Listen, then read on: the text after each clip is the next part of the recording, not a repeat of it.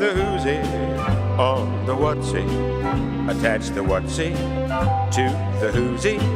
Connect the thingamajig to the thingamabob, and that'll make the whatchamacallit. Hello everybody, welcome back to Making Records with Eric Valentine.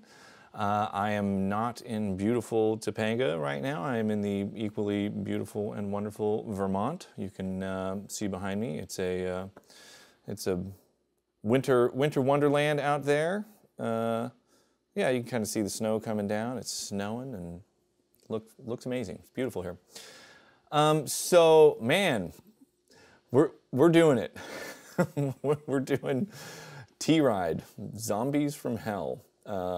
So I don't know how many people out there actually know what that is. You know, there's definitely been some people commenting about it, asking about it. It's finally happening. So for those of you that do know about it, you're welcome. We're doing it. And for those of you that don't, I'm going to give a little bit of the background on this because this goes way back. We're going deep. I joined this band when I was 16 years old. And it was an interesting circumstance. You know, I started playing drums when I was really young, and I had a drum teacher, this amazing guy named Terry Carlton, was just an incredible drummer, incredible musician, and a really incredible influence for me. I just adored him. He taught me a lot about how to be a good human being, in addition to teaching me how to play drums. And so he was just part of the Palo Alto music scene, or the sort of Northern California Bay Area music scene. And I was taking lessons from him. There was a band that hired him to play this really crazy drum part. And it had been programmed into a drum machine, and they needed somebody that could actually play this part. And so they enlisted him to do that. They showed him a recording of the, you know, the programmed drum machine thing. And he learned it and played it for them in a recording. And so that happened at one point. So that's how he knew the folks that were a part of this whole thing. And then later on, they, I guess, had a falling out with their original drummer and needed somebody to join the band that could play this part. And when my drum teacher learned the part, he showed it to me, and I learned how to play the part. And, you know, when I was 15 or 16 years old. And so when they said, hey, we need a drummer that can play this part, my drum teacher said, I got a student. He's a guy that can play this part, so you should check him out. So I went and auditioned for the band and showed them that I could play that part and other things as well. And they were getting ready to do a recording. And so I joined the band specifically to do a recording. And at the time, the band was managed by this guy, and man, I forget the guy's name now, unfortunately, but he also managed a somewhat well-known guitarist from the late 60s, early 70s, this guy named Ronnie Montrose. He had a band called Montrose that Sammy Hagar sang in for their first album. And they did some amazing stuff. They did this song called Rock Candy and Rock the Nation and a bunch of cool songs in that first album. It was sort of Sammy Hagar's kind of, you know, introduction to the world, as far as I know. And so Ronnie Montrose was going to produce the band to record some demos and try and get a record deal, and they needed a drummer to play in the recordings. And so I joined the band to do those recordings. I was a junior in high school when this was sort of gearing up. And so it was a real problem, actually, because the recordings were happening right as the school year was starting. And so I had to get my teachers to agree to give me time off to go and do this recording, because it was going to happen over, you know, a course of a week out in Richmond, which was, you know, far enough from Palo Alto that I couldn't just drive there every day. And so that happened. I ended up joining the band. Ultimately, those demos didn't really come out the way everybody hoped they would. We thought it was going to sound like the Montrose record, and it didn't. And so we were kind of frustrated with that. It ended up not manifesting in a record deal. And at the same time, you know, leading up to this, I was always interested in recording. I got into recording stuff when I was very young. So I started playing drums when I was about 5, and early on, when I was probably maybe about 11 or 12 is when I really started getting interested in recording. I was using just, home cassette decks and Radio Shack mixers and stuff, line mixers, to make recordings at home. And, eventually graduated to a little Tascam 4-track Porta Studio, this 244 thing. And so by the time I joined T-Ride, I was already doing lots of recording, on my stuff. I was recording friends' bands, I was recording my own music, all kinds of stuff. And so after the kind of unsatisfying experience of spending kind of a lot of money, at the time, these sessions with Ronnie Montrose, if I remember right, they cost $5,000. That was just everything the band had saved up, and they just ended up kind of unsatisfying. And so we decided we should just, we could have taken that $5,000 and built our own studio. We could buy enough equipment with $5,000. We could have made our own demos, and we'd still have a studio, And so that's what we ended up doing, in a somewhat unscrupulous way. We, at the time, there wasn't, the internet to sort of like quickly check everything, and so what happened was the singer in the band, Dan Arley, he applied for a bunch of credit cards all at the same time.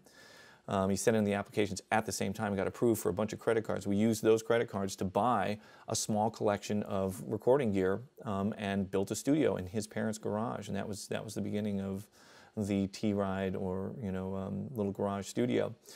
And so then I went into business, doing a studio, and so that started this process of like, we opened the studio and we had an ad in a local magazine. It was called BAM Magazine, Bay Area Music Magazine, where we advertised, where people could come and and pay an hourly rate to record. I think the initial hourly rate was $12 an hour to come and record in the studio.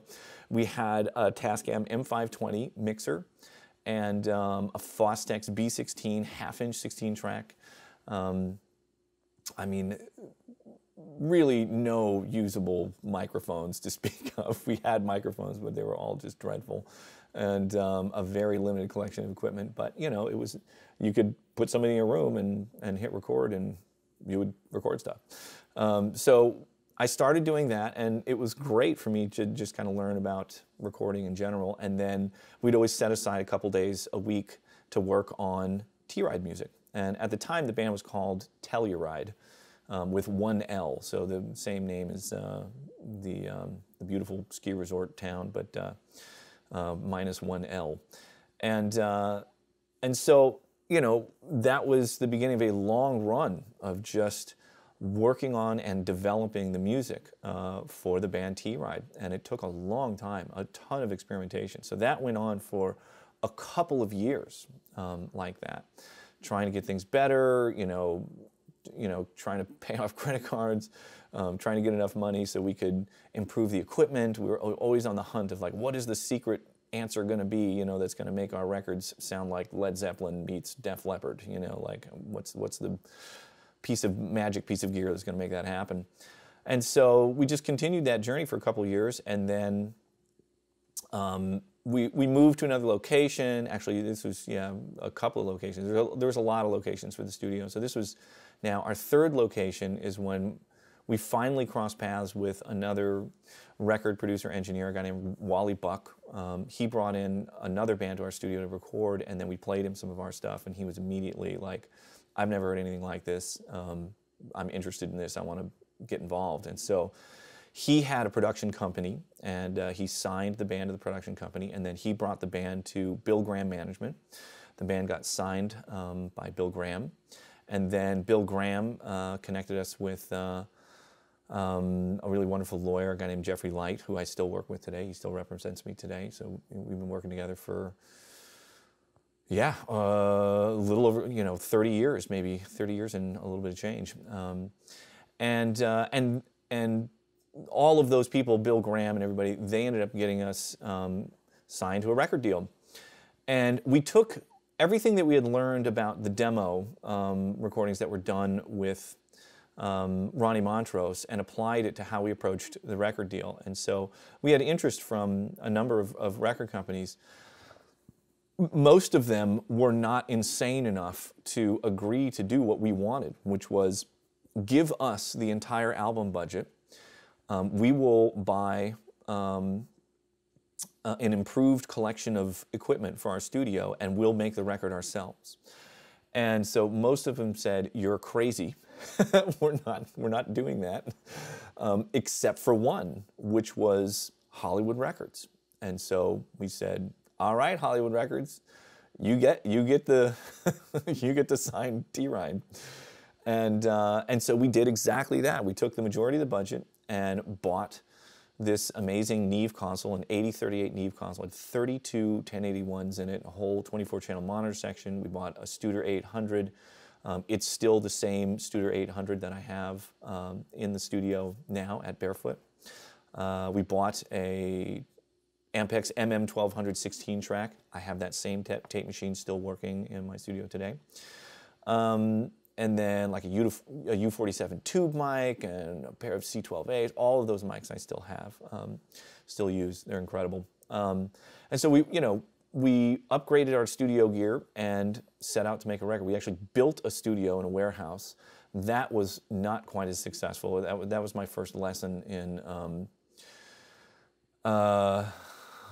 just doing things, in a way that looked good on paper doesn't necessarily mean it's going to sound good. There was a bunch of really weird stuff that happened that made it so the sound room didn't sound good, the control room didn't sound. It was a very difficult place to work, but we were stuck. We had to work there. We had invested the money in it, and so that's what I used to finish off the record.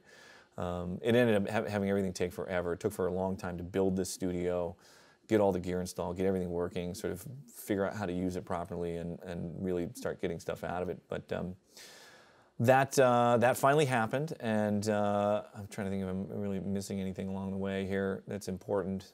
This story it's so long and so vast. I'm trying to not waste too much time on it because it just goes on endlessly. So we did eventually finish the record there, and then it was time to mix the record, and this is one of my first mix shootout things where, actually there's one other thing that was kind of important. So they wanted us to meet with record producers. They really wanted to have a record producer involved, and we had no intention of doing that because we were just young and cocky and arrogant, and I thought I had all the answers to everything, and the only part of our sort of opinion on things that was probably justified was that there was really nothing like what the band was doing, and there was no producer that was going to walk into this and go, "Oh, cool, yeah, I know what to do with this." It was just way too weird, and there was only one guy that totally recognized that. And what we did, so when they said, "We want you to meet with producers," we basically had zero intention of actually working with a producer. We just gave them a list of people we wanted to meet. And so we basically listed everybody that worked with Led Zeppelin and Queen, and just see who would take the time to come and meet with us. And so we got to meet with Eddie Kramer and this guy named Mac, who made some of the later Led Zeppelin stuff, like the Presence album. We met with Roy Thomas Baker and Tony Visconti, and probably some others that I'm forgetting now, but an amazing collection of some of the most brilliant record makers on the planet, and it was super fun. They were all incredible to meet and talk to and hang out with, and experience. They're just extraordinary people. And like I said, there was only one guy that really kind of recognized the reality of the situation. That was Tony Visconti. Anybody that's not familiar with him, he recorded the T-Rex records and a bunch of David Bowie and amazing stuff. A brilliant record maker. And so he showed up, and we played him the demos, and as soon as we stopped the demos, he just flat out right out of the gate just said, "I have no idea how any of this is being done. So I'm not here. I don't think I can help you at all. But let's go get some dinner and hang out. You're totally interesting to me." And so that's what we ended up doing. We just went and got dinner and heard incredible stories about David Bowie. And he was super cool guy. But yeah, that was a great experience. So then it was time to mix the record. The record company, again, they wanted somebody to mix the record, and so. I really wanted to mix the record myself. We had very specific opinions about how the record should be voiced and mixed, and how things should be featured. And so So we had to go through the thing of having somebody else, you know, try and mix the record, and so we hired somebody who was a very, very successful mixer at the time. I think he's probably still doing stuff, but you know, done huge, huge records for, you know, like Aerosmith and all kinds of stuff.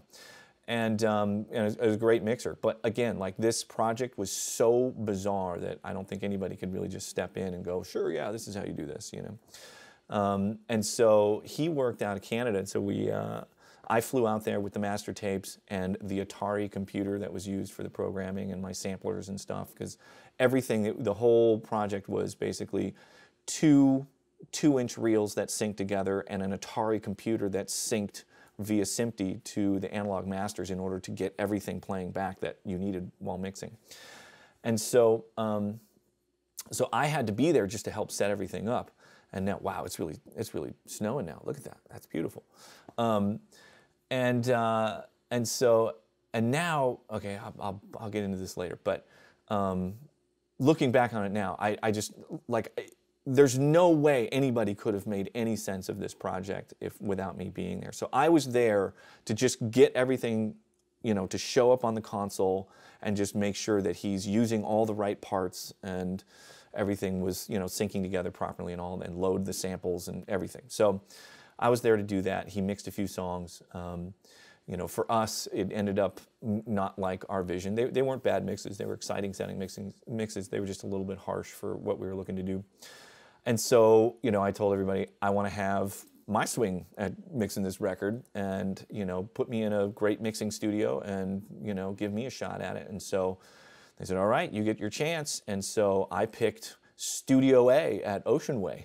They had this massive, like, 64-channel Focusrite console in there that had been modified by Alan Sides and blah, blah, blah. It was the place that ultimately Jack Joseph Puig moved into. And he was working at Ocean Way around this same time. He came in while I was mixing in there. There's some really funny exchanges with him. Really cool guy, but he, you know, he at the time, he was just super into outboard gear, and I was using one of these Dolby A noise reduction units as a high-frequency enhancer, a high-frequency exciter. There's a cool thing you can do. You pull out a couple cards and you run vocals through it, and it makes the vocals sound super bright and airy, but not in a harsh way. And he walked in and saw that unit with the cards pulled out. He's like, "Who told you about that?" it was really funny. And so I went and mixed at this place, and ultimately, when I finished my round of mixing and everybody heard everything, they agreed that my mixes were, you know, captured the vision of the band better, and so they approved me mixing the record. So I was probably, I don't know, 20 years old at this time, and so ended up mixing the whole album at Ocean Way. I think I got a picture of me here. Okay, well, there's that. That's a 16-year-old me just after I joined the band. So I'm sure you can guess now, this is the world of hair metal, and so having you know, a lot of hair volume was important for getting into this genre of music. And then, so here's me later on. It's kind of a fuzzy picture, but this is this massive Focusrite console at Ocean Way, Studio A, and there I am with my T-Ride tattoo, working on mixing the record there. And so yeah, so the record got mixed. Ultimately, it got mastered by Bob Ludwig. We chose him because he had just mastered so many records that sounded amazing. My personal experience with him was not super awesome. I don't know. I mean, you know, I know lots of people that have had really incredible experiences with him, and obviously he does great work, but man, that guy did not care about me or my record that I'd worked on for 4 years. Like, really super, just didn't seem like he cared at all. And it was kind of a bummer for me. But ultimately, it's, you know, the mastering came out fine, and the record came out. So then the record came out. We had to go and tour. Touring was challenging because there was only 3 guys in the band, and when you hear this music, and that is an ambitious prospect for 3 dudes on stage, man. There's a lot going on there, and, you know, very ambitious. And so it was hard to pull this stuff off live. And so we toured for a little over a year. We toured in Europe a little bit, toured in the States. We ended up opening up for Joe Satriani, the guitar player that was touring with the band. Jeff Tyson was a student of Joe's, and Joe was also managed by Bill Graham Management, so it was a lot of connections there. And so, yeah, we toured for a while, and then, you know, I think there were very high expectations for this project. People were really thinking that this was going to be like the next big thing, and nobody really anticipated that right when our album was coming out was when Nirvana was going to happen. And so that pretty much totally ruined it. It was the death knell for, you know, the style of music that we had sort of tried to, you know, deliver the most highly evolved version of. And so that was it, man. It just crushed that record and everything, you know, that we were trying to do. I remember seeing the Teen Spirit video and just going like, uh-oh. But, you know, there was no turning around, so we went out and gave it our best shot. And we made a couple music videos. We made two music videos, and it was really funny how they did it. So they got the Flavor of the Moment video director, a guy named Sam Bayer. He had just made Nirvana's Teen Spirit video. And so his formula was just a performance video with the band, have some dancers in there, and you're great. And so Hollywood Records kind of struck a deal with him, and so he did two videos basically at the same time, just right one after the other. And so he did a video for the song we're going to dig into today, Zombies from Hell, and he did a video for this other song called Backdoor Romeo. And they're basically exactly the same video. He just changed the costumes for the dancers in one of the other, you know. So Zombies from Hell, predictably, the dancers are dressed up like zombies, and Backdoor Romeo, actually Backdoor Romeo, there's a little bit of a narrative. There's some acting going on in that one, so it was a little bit different. But yeah, essentially kind of the same thing. And so this is probably a good time for everybody that has no idea what I'm talking about to just get a little taste of what T-Ride was and is, I suppose. So this is the music video that was made by Sam Bayer for the band back in 1991, 92, something like that, for the song Zombies from Hell. Check it out.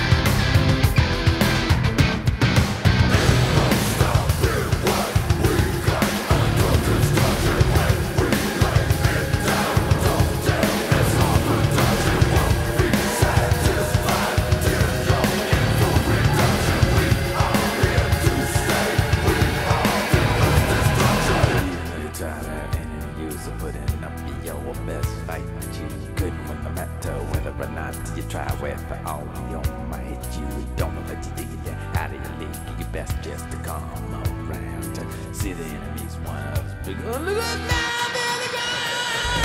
Should have seen the one out. I should have been concerned.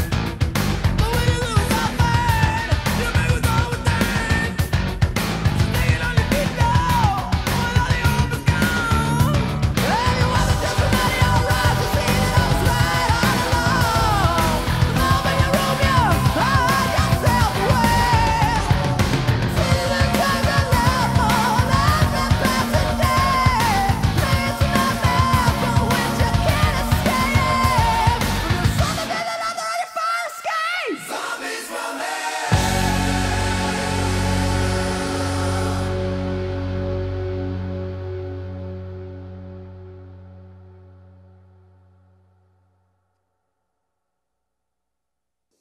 Okay, so so there you go. Yeah, there I am in there, shirtless, playing drums, and you know, I mean, you can kind of get the idea for anybody that hasn't heard of this thing before. It was an interesting combination of influences. Obviously, the super high acrobatic singing, and the big harmonies, like that was all influenced by Queen and Def Leppard. It's hard to hear in there, but there's definitely, you know, like a Led Zeppelin influence, just without the blues in there. And this also almost kind of industrial influence to the music, which was, I think stemmed really from the fact that, like, you know, I ended up programming a lot of the drums.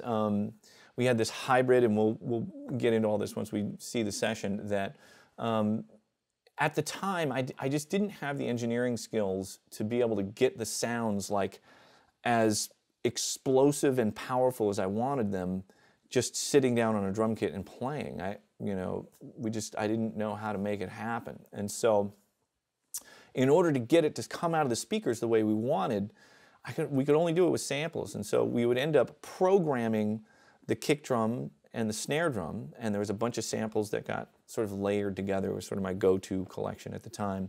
And then I would overdub cymbals and toms on top of that, because I've mentioned this before in some of the question and answer stuff, that, you know, the programmed cymbals and toms sounded really stupid to me, and so I would play those, and it was easier for me to get those sounds to happen as long as the kick drum and snare drum were like these just powerful, like, packages of explosive drum sound, you know. And so that was sort of the combination of influences. It was like this, you know, high sort of Robert Plant singing with, you know, guitar that was influenced by, like, Eddie Van Halen and sort of the acrobatic guitar playing stuff that was going on in the 80s, and big harmony vocals from Queen, and sort of the more programming thing from, like, Nine Inch Nails, like, all sort of merged together in one thing, and it was really quite unique at the time. There really was nothing like it at all. So there you go. That pretty well kind of gets you up to speed on what this thing is. So let's dive into this crazy song, and you can see how, you know, a lot of this was really done when I was still a teenager. The teenage brain of Eric Valentine worked at trying to put together what we thought was going to be the ultimate piece of music of all time. Okay, so here we are in the Pro Tools session. So one of the things is that this intro bit, I actually tried splitting out the tracks and mixing that at Ocean Way, and I couldn't beat the original demo mix of that album intro. And that album intro was the only thing that I specifically wrote. Most everything else, all the chords and stuff were written, chords, vocal melodies, lyrics were written by Dan. And I would help figure out sort of how to play guitar parts and drum parts and stuff like that. But really, like, you know, the essence of what the songs were was really written by Dan. But the album intro was the only thing that I did where I actually sat down on a keyboard and played those chords and figure that whole thing out. And that was done a long time before the album came out. It was done probably sometime around 87 or 88, and mostly on this Insonic ESQ1 keyboard and a sampler sampling these tom sounds from a Scritti Politti 12-inch remix, all kinds of crazy stuff in there. And so I tried putting it on a 24-track master and mixing it at Ocean Way, and I couldn't beat the original mix that was done on this little Tascam M520 mixer and the Fostex B16 half-inch 16-track. And so that mix was just totally unbeatable. Here, I think I have, yeah, so there's the little Tascam M520 mixer and the Fostex B16 16-track. There it is. And so the mix that I did with those elements ended up being the best thing. And so we just kept that. I had it recorded on like a DAT machine, and so that ended up, I just played it onto the half-inch master and cut it onto the beginning of the record. So that was the mix that we ended up using. And so we have, you know, here it is here. This is just the stereo mix that I had done, you know, in the late 80s on a Tascam mixer. And so I can't really deconstruct this for you all to check out. Here it is. And actually, the other thing I'm going to do now, because I don't really have any speakers here in Vermont, I'm putting on headphones. And I'm going to try to really not yell at you guys while I'm listening to stuff. So I'm going to really try and not screw that up. Okay, but I want to hear this too.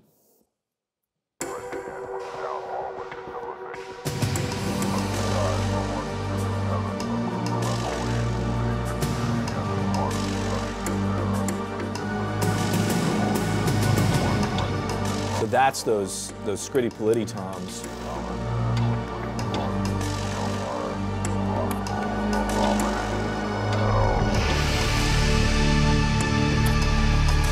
Bunch of EBO guitars.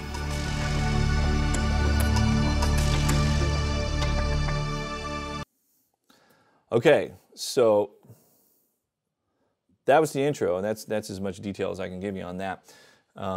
But yeah, it was just a bunch of programmed stuff, some synths and EBO guitars, like I mentioned, drum samples, big, huge cymbal swell on that big transition there.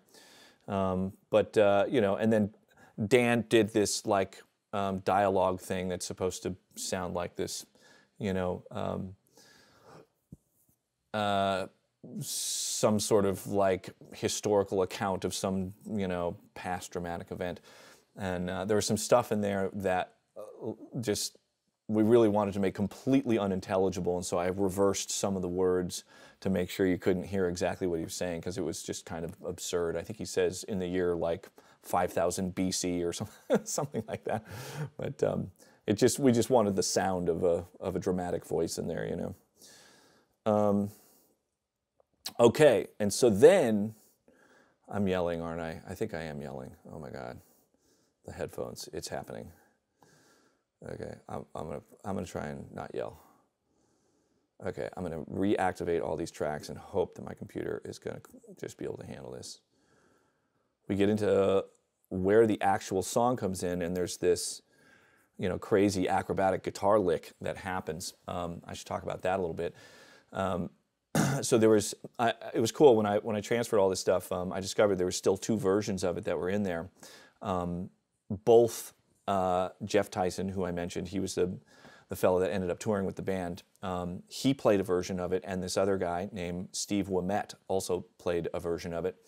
And so we ended up going with Steve's version. Both of them are very cool, but Steve's was just a little bit more of this like super machine gun fire accuracy that just made it that much more kind of insane sounding. But yeah, I can actually play both versions. Nobody's ever heard Jeff Tyson's version of it. Jeff ended up having to try and play it every night, you know, when we were trying to do it live. So he got quite good at it when we were touring. But here's that opening lick.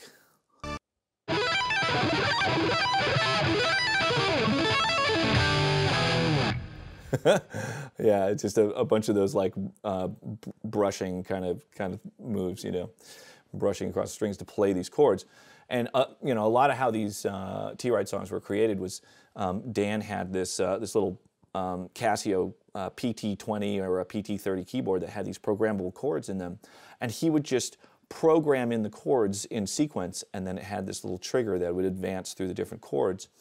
And so he had these really complex chord progressions that were sort of the foundation of these songs. And so that's what that guitar lick is doing. It's arpeggiating through the chord changes that Dan had programmed in on this Casio keyboard. And so then the idea was that I, on the drums, would play with it. Okay, so you can hear me play this drum lick at the beginning, and this is me actually playing the whole drum kit. This was something that was not really going to work programming. And so I actually do play the snare and the kick because it's just moving way too fast for me to try and actually leave those out. And then the snare and the kick get doubled with the samples in this opening lick.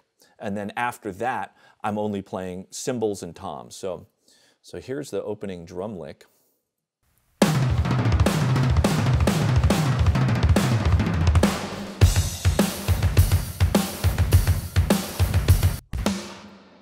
So yeah, you know, it's just a bunch of fast single stroke rolls and double kick drum stuff in there, and you know, it's phrased to try and match the phrasing and the chord changes that that the guitar is arpeggiating, and so it was kind of interesting.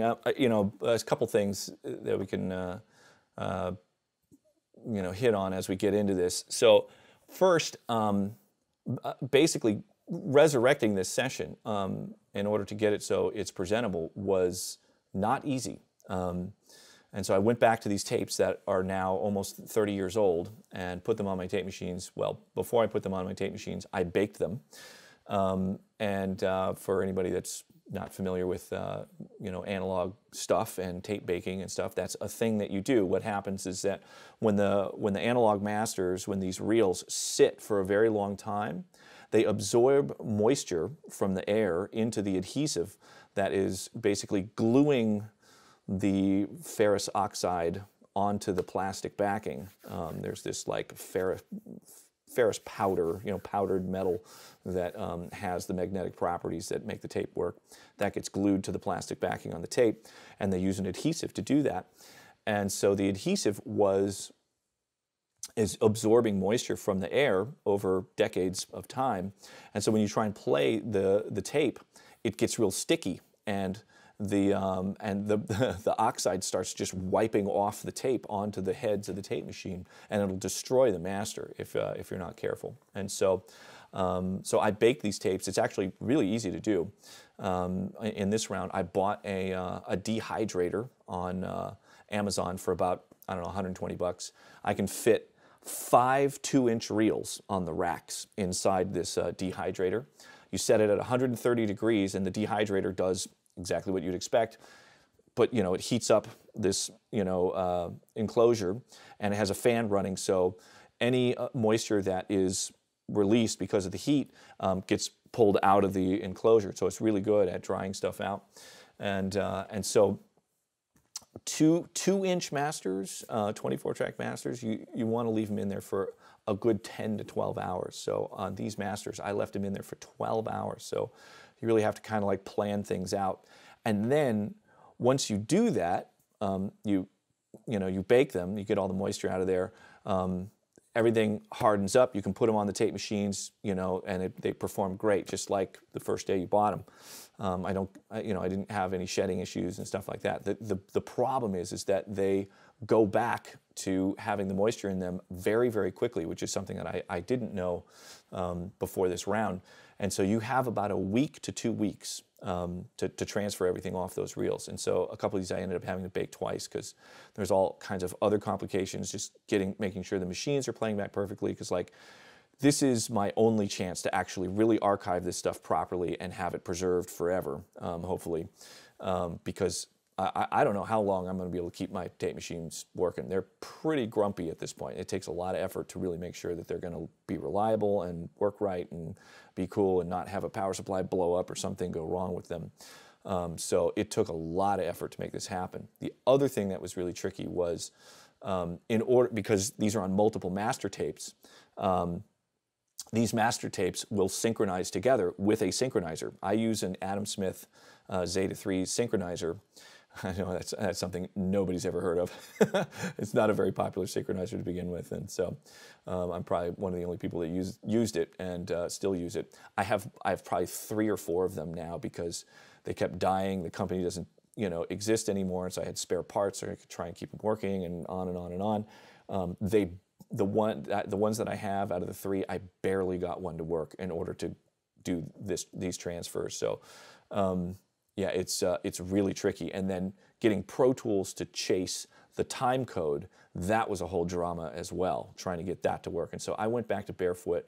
It wasn't until the 4th time I went back that I was like, okay, I've got totally perfect transfers, nice 96K, 24-bit transfers of these analog masters where everything is in sync and it's all happening the way it's supposed to. It was not easy to do. So I got that.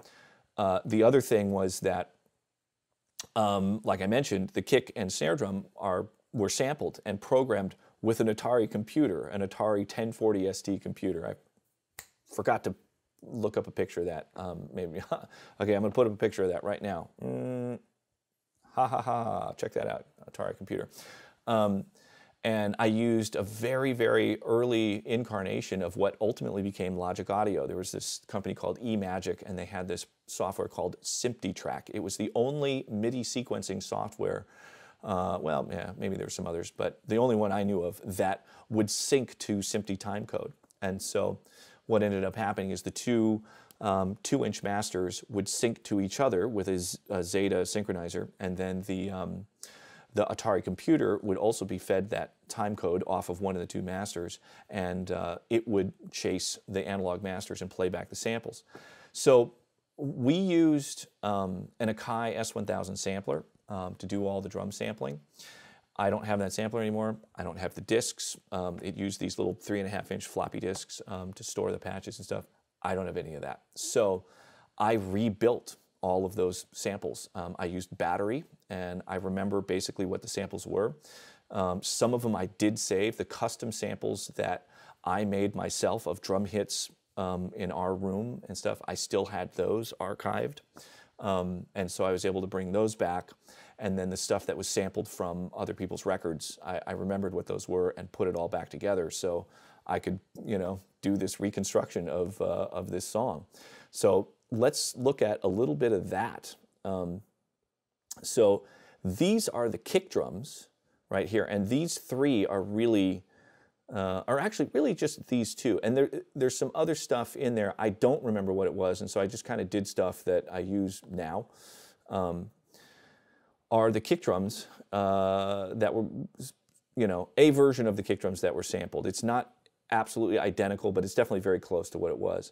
And so the main component is this thing, which is a sample from the Power Station song, Some Like It Hot.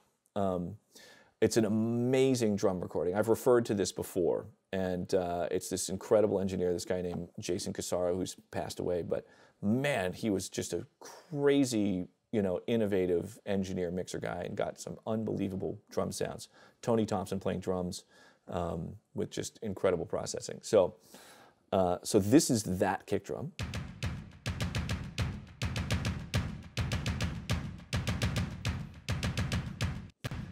And then there's a little bit of the kick drum from When the Levee Breaks. Gotta love that.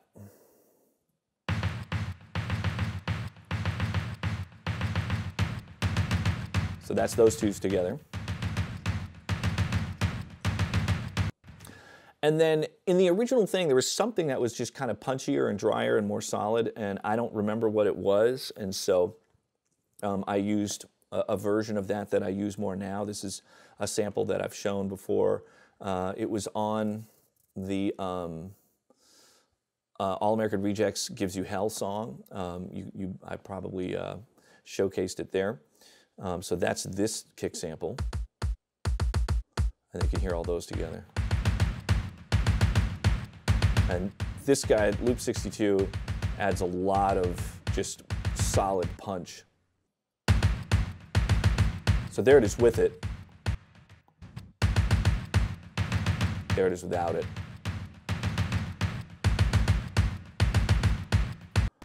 And then the other thing that I did that I just didn't, I don't know, I just didn't really tune into back then. I added a new kick drum part, basically an extra emphasis on the downbeat of, you know, every half bar.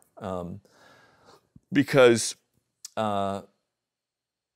it just felt like the whole thing wasn't quite anchored enough. And so I added that. And that's one of the things that's been really interesting about pulling this back up is, you know, I just kind of went through and got the samples together and put everything together and did things kind of more the way I approach them now. And it was very interesting to experience like my vision for what this music should sound like is the same now as it was then. I just think I have so much more experience and much better tools available to execute it now than I did then. And it was really interesting going through this process of trying to realize that same vision with an additional 30 years of experience and vastly more powerful tools to work with and see where I ended up. And even just like, you know, this is me kind of throwing together a mix on my laptop with headphones. That's the only way I can do it right now. So I don't get to use, you know, my like distressors and Unfairchilds and whatever stuff, and my, you know, outboard summing mixer, and you know, this is all on the laptop. And still, I think this sounds much closer to what my vision was than what I was able to achieve when I was 20. And so that part of this was very interesting to me. It's, you know, maybe this is like in its own totally obscure and completely unknown way, because nobody really knows about this band. Like when, you know, George Lucas is reworking the original Star Wars movie with a bunch of stupid, you know, digital CGI stuff, you know, instead of using actual puppets and, you know, whatever, dressed up elephants. And, you know, when I saw that, I was like, this is totally awful. I would rather just see the original version, and I preferred that anyway. So, I don't know, maybe my now, you know, super realized version of this is me ruining it, but I think it sounds better. So, so there's the kick drums. And so I added this. This is what I think was really kind of missing from the original version. Just every half bar.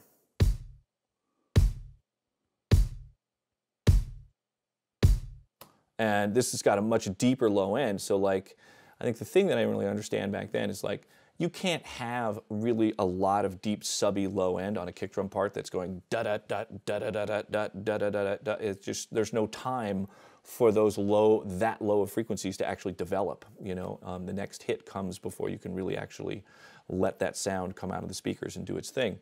And so, but it makes sense every half bar to have this big, heavy, you know, anchor and have more of that sub information in there, but you know, in a way that suits what those sounds, you know, how those should really be applied. And so you get this happening every half bar.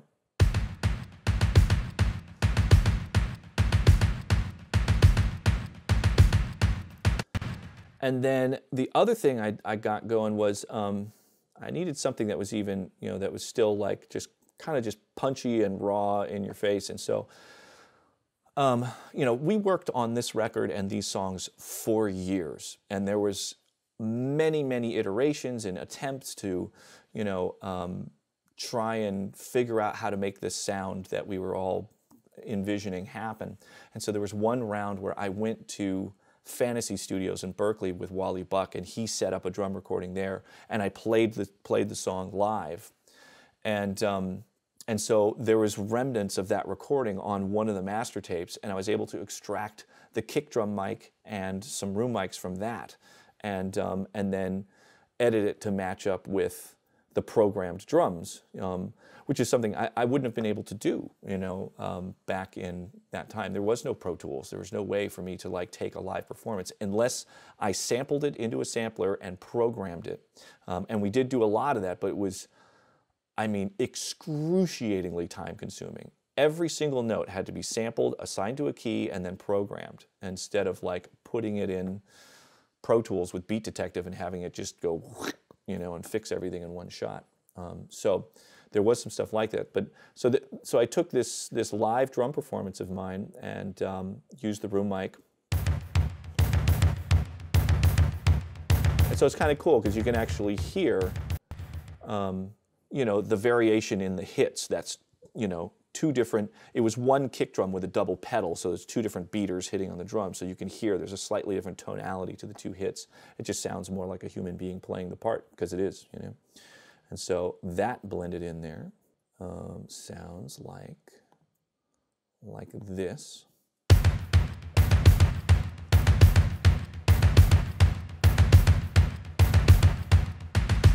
That's without the live kick drum. And there it is with it. And you can hear this drum delay going on right now. That was a trick that I used a lot on the T-Ride stuff. There was a couple different versions of it. Some of it was just straight delays, and some of it was pitched delays. I've talked about that before. So these are just straight delays. They're not being pitched down at all. But it's basically an eighth note and a dotted eighth note. So you get this like but kind of effect. And it just makes it sound like there's more going on. There's just more grace notes and ghost notes being played in there. It just adds more sort of activity to the drum part. So the hits don't sound so lonely, even as as busy as this part is. It can always be busier. So here go the delays.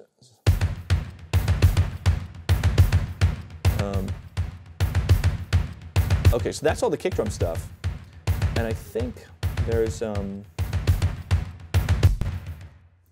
cool examples of getting the phasing right on things. So here's one of these things where I'm adjusting the phase in order to get these downbeats to feel really solid with the drums. I'm actually turn up my headphones. This is kind of awesome because it won't bleed into the microphone. I can actually really hear this. And so let me just make sure my computer isn't totally freaked out.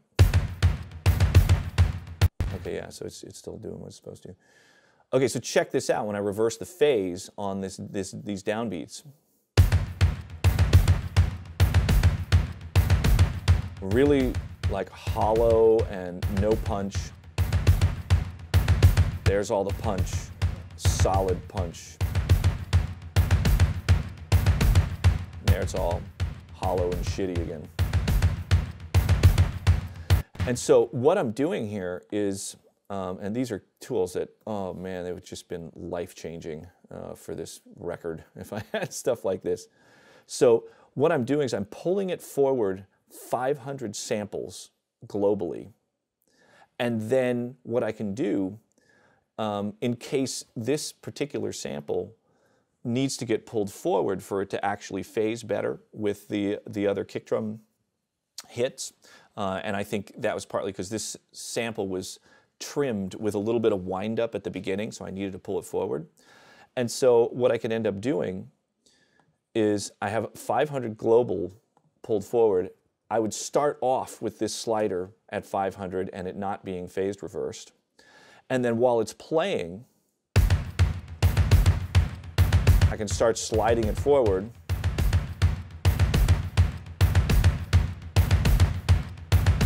So we were around here somewhere. And there it is. And sometimes it actually works better. It can be more revealing if you're adjusting for when it sounds the worst, which is what I did right there. So you can just slide it forward and you hear it canceling out and getting that really hollow sound where the real punchy part of the sound is just canceling out. And then once you flip the phase, you're going to get all of that back. And so you can actually look for what sounds the worst and then flip the phase. It's a cool way to do it. But that's a really good example of how to, what to listen for, you know, when you're trying to get the phase right.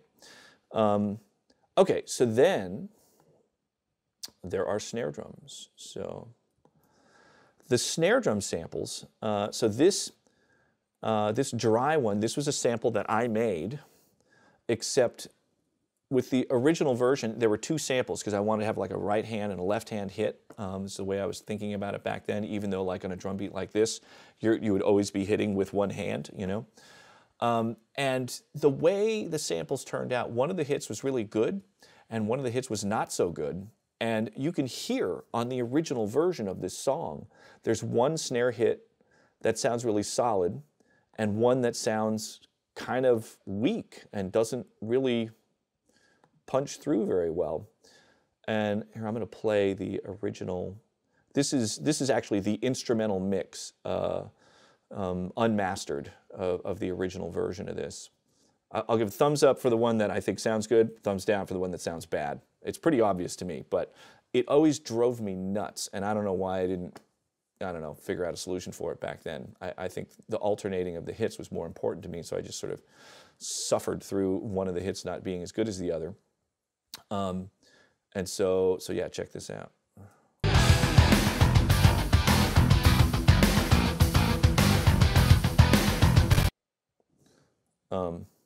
You get the idea. And so I was able to fix that this time around. And so I decided for this, I don't care if it alternates samples or not. You know, I just want it to sound great every time it hits. So that's what I did this time around. And so we can start hearing these snare samples. So, okay, so this is the dry part of the sound. There are some reverbs on up here. Let me just mute those for now so we can just...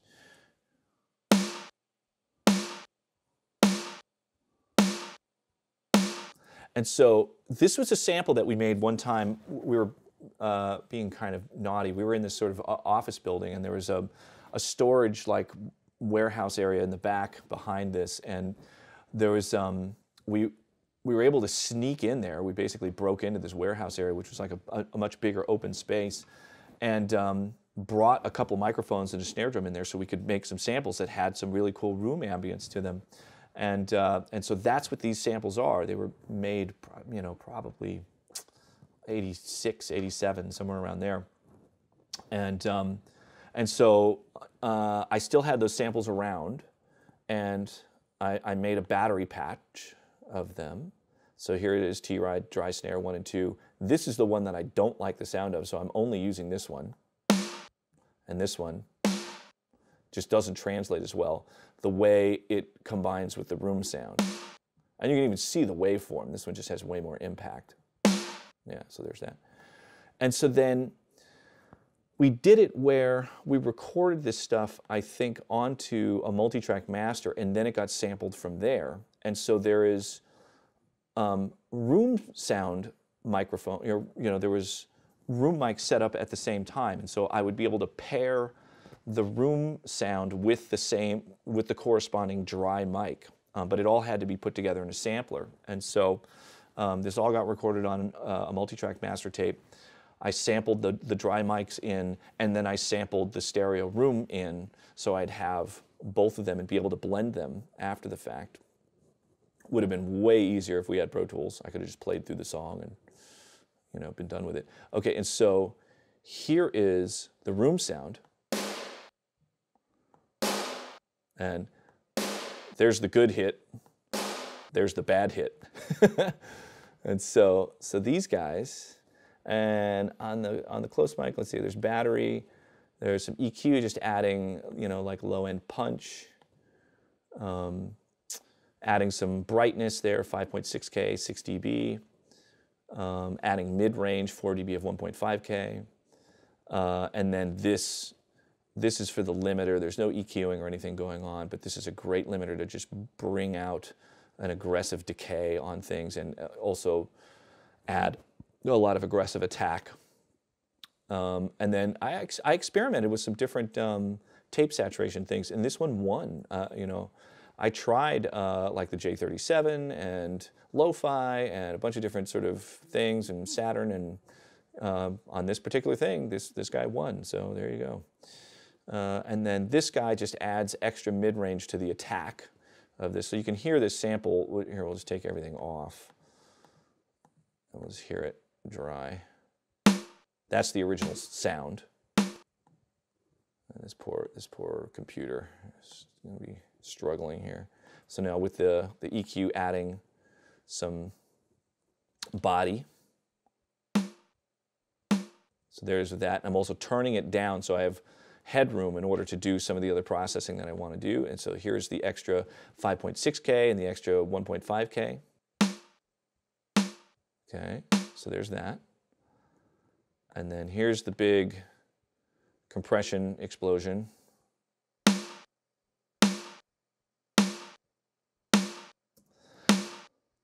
And it's interesting. You can kind of, on the tail of those, when the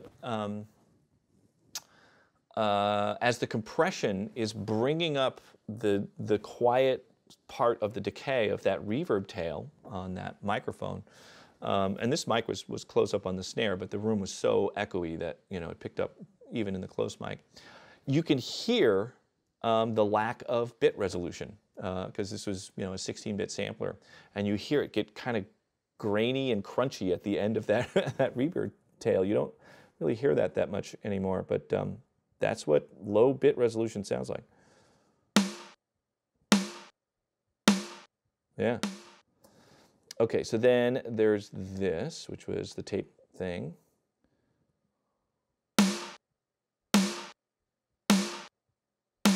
Yeah, it thickens it up really nice. And then the extra mid-range attack. Yeah, a little more subtle there. And so then here is with the room mics. Or that's what they sound like by themselves. And then the two of them together.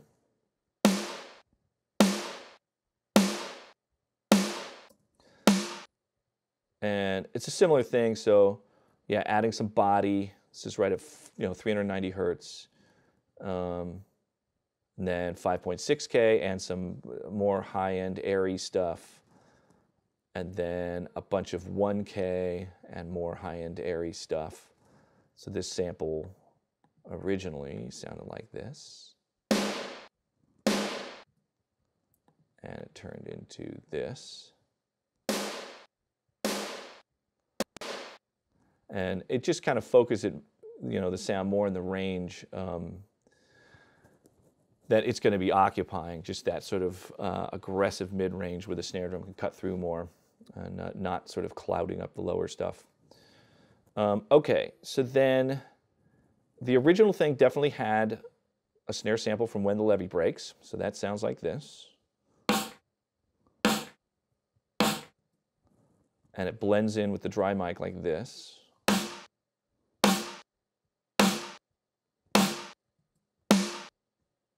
And then with the room mic.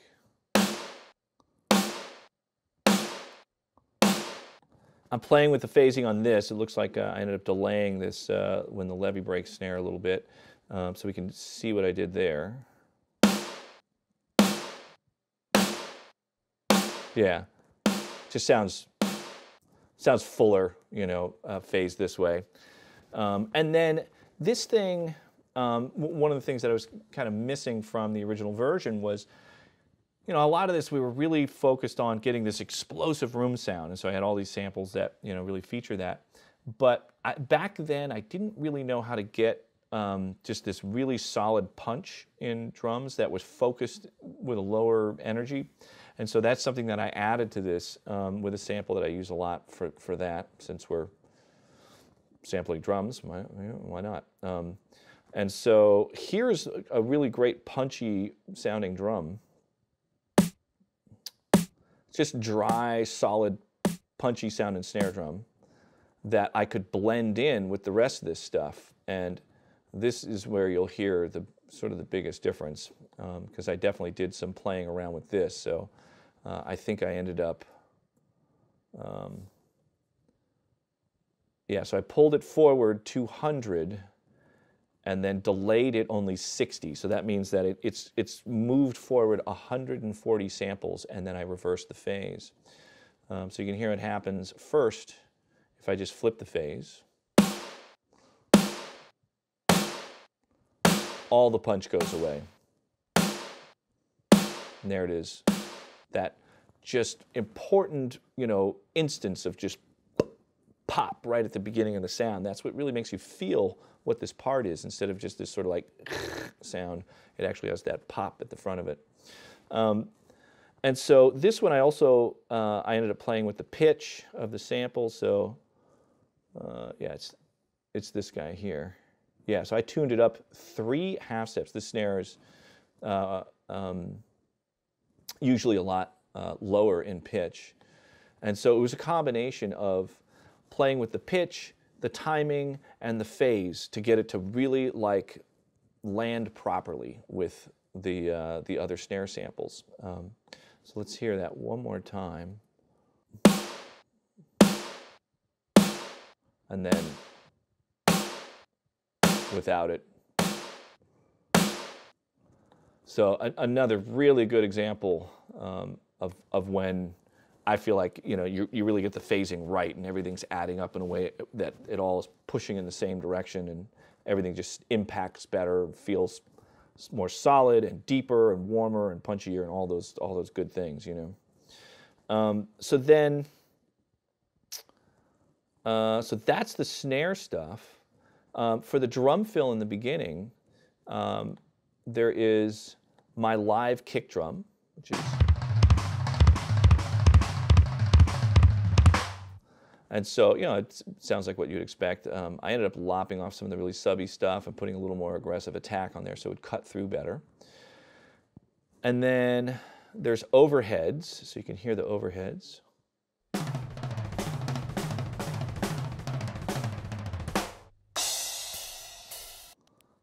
And you can hear at the end of that me punching to get into a different take. I probably tried that intro a bunch of times and got one that was as good as I could get it. And then after that, punched in to play the cymbals for the rest of the song. And so, and then there's rack toms here. And these, the processing that I was able to do now, I think, was way more effective on these. I was able to get it so you could hear the attacks a lot more clearly and the whole thing sounds a lot more aggressive.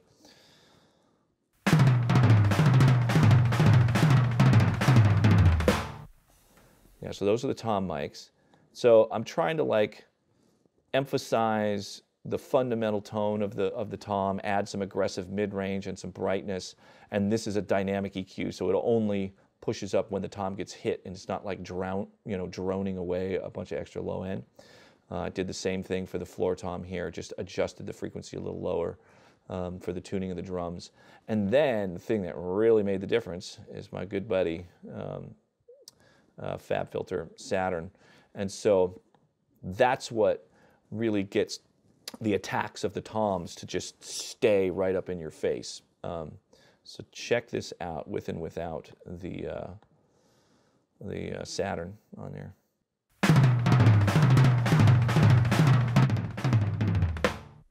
Yeah, so here's without Saturn. This is a big difference.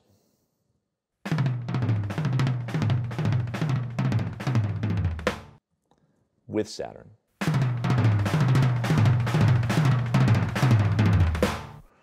You get all that cool aggressive mid-range and brightness on there in this like really cool crunchy way. It's a sound that I hear a lot on records from the 60s, mostly like late 60s, early 70s. Yeah, I guess early 70s. Like the tom sound on the little drum solo that happens at the end of Black Dog. The toms are so aggressive in the mid-range on those in such a pleasing way, and without some saturation in there, if the signal's really clean, putting that much mid-range on there would just be bizarre sounding. So Fab Filter Saturn, I think, is really incredible for that. And so then there's there were some room mics I had going for this. It was not a particularly big room. And so there's just a ton of compression on there to try and make the room feel more powerful and explosive than it was.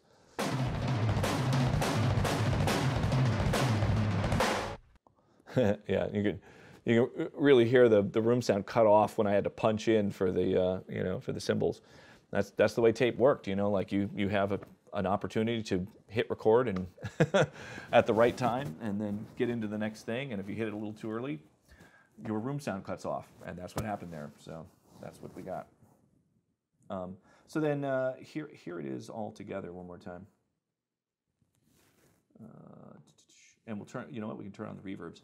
The reverb is this guy, the U80 version of EMT 250. I love this reverb. I love the plug-in version. I love the original hardware version. I was definitely using this thing when I was mixing this album. It was very common. Any top-level studio mix room would have one of those in the room. And so it's just a cool sound and reverb. It doesn't have any of these really unpleasant metallic clangy overtones in it. It's just a big open awesome reverb. And then this is just on the snare drum, just a mono kind of more focused little, kind of dirtier, darker reverb on the snare. And then this is that delay I mentioned earlier where it's an eighth note and then a dotted eighth note at the tempo of the song, which is 104. And so here, let's hear all the drums with its verbs and everything here on this spectacular opening.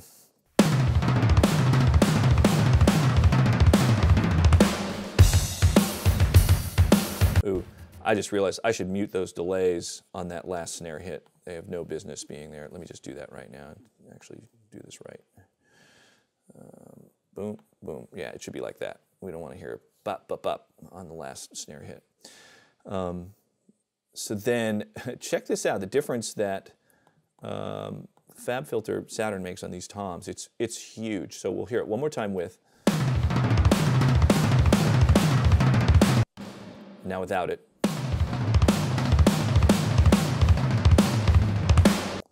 Yeah, I mean, on the the final album version, I could never get the toms to cut through like that.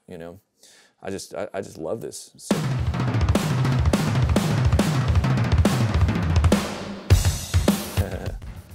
There's the last hit without the delays. Finally got that right. All right. Okay, so there's the drum stuff in the beginning. Now we get into the actual drum groove.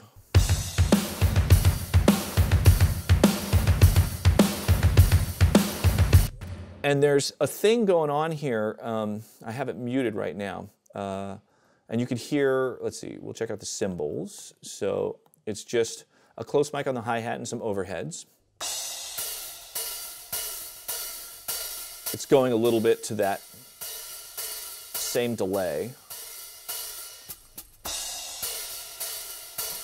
And I have these moments where I just pedal because I'm leaving space for where I'd play drum fills.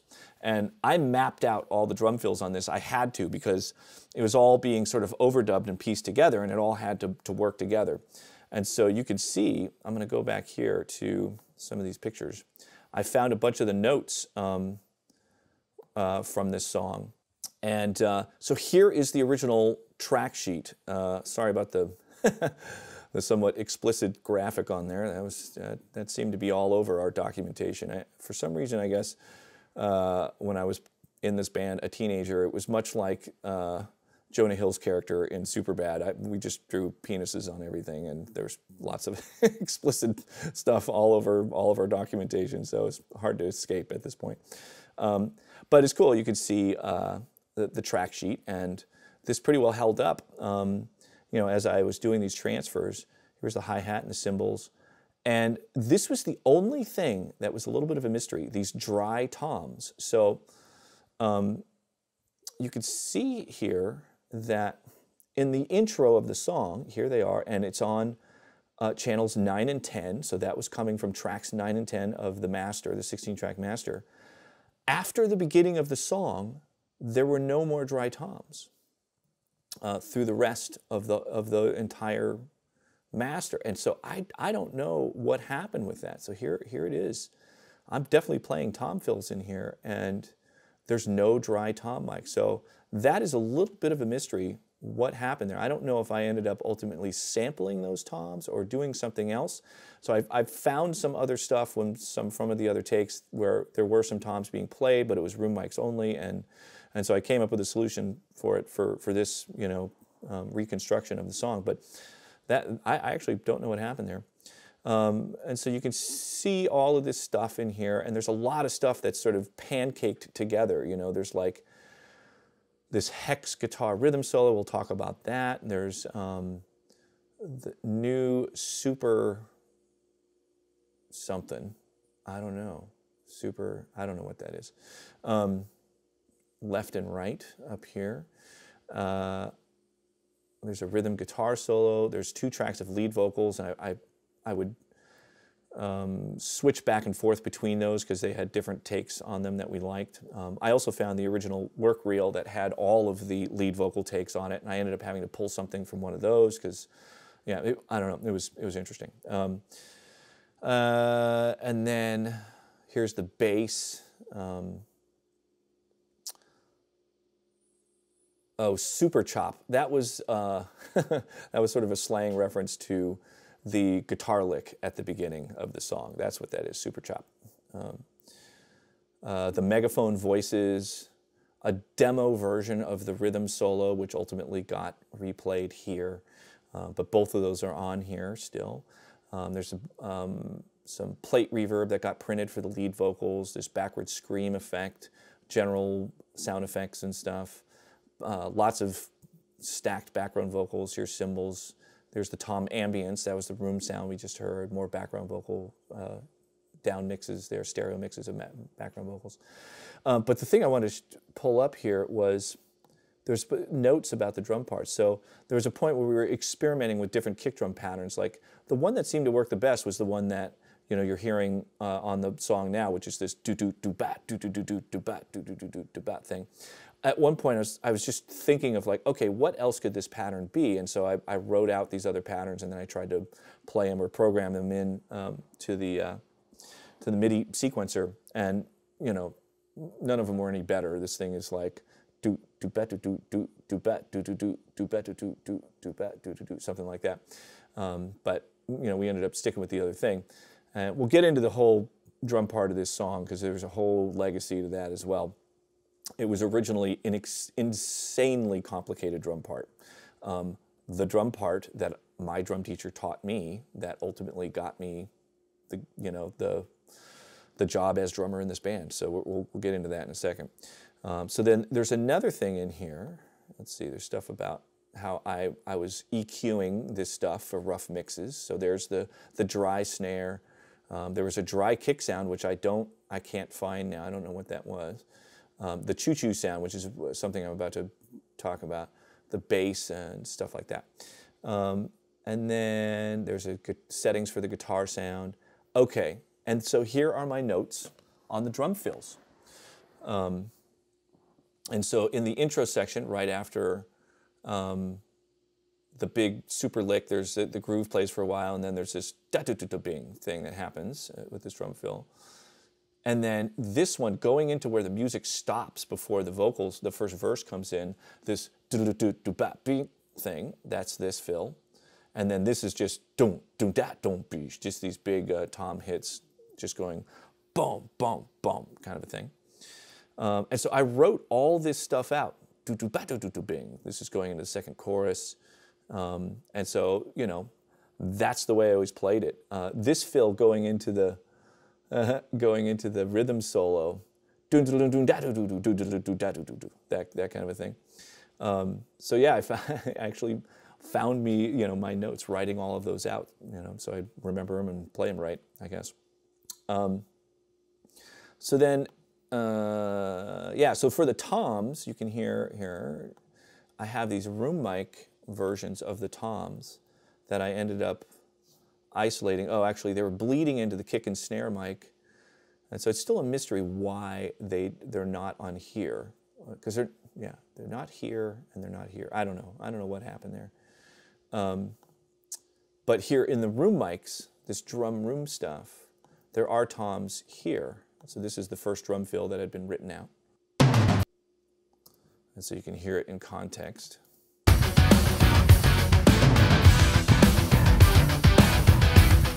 And so I'd pedal on the hi-hats because my hands would be occupied playing the toms, and so I wanted this to sound as realistic as possible. And also, we ended up shortening this intro. You can see, here's the unmastered instrumental mix, and it's as long as all the stuff that's in the session. This is the actual final mastered mix of the song right here. And this intro section is way, way shorter because we cut it in half. And so that decision was made pretty early on, but the master tape had already been laid out with it this length. And so I just played this tom fill repeated times until I got to this break and played this one here. Yeah, and there's the little do-do-do-do-bop-bing thing. So then,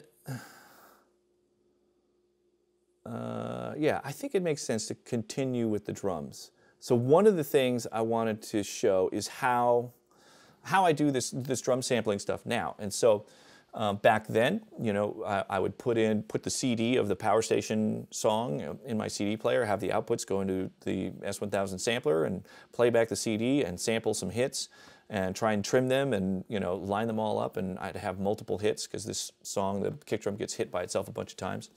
But in Pro Tools, this is how I do it now, and it makes everything line up way, way better. So I'm going to reveal these tracks, pull these up, because this is where I did this editing, and you can see what happened here. This might be useful to some folks.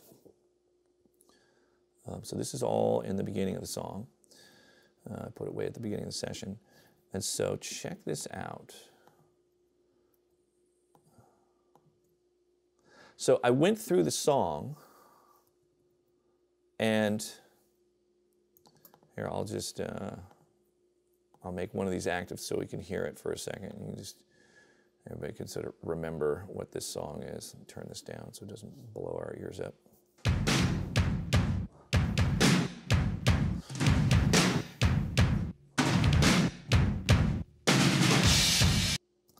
Yeah, so that's that incredibly cool, explosive, super aggressive, amazing drum sound on this Power Station song called Some Like It Hot. And so what I did is I went through and grabbed all of the kick hits that are isolated by themselves and lined them up on these tracks so I could make sure that the phasing of all of these would line up. So as I'm blending, because these are, whatever it is, 10 different hits of that kick drum. And you can see that the waveforms are not identical.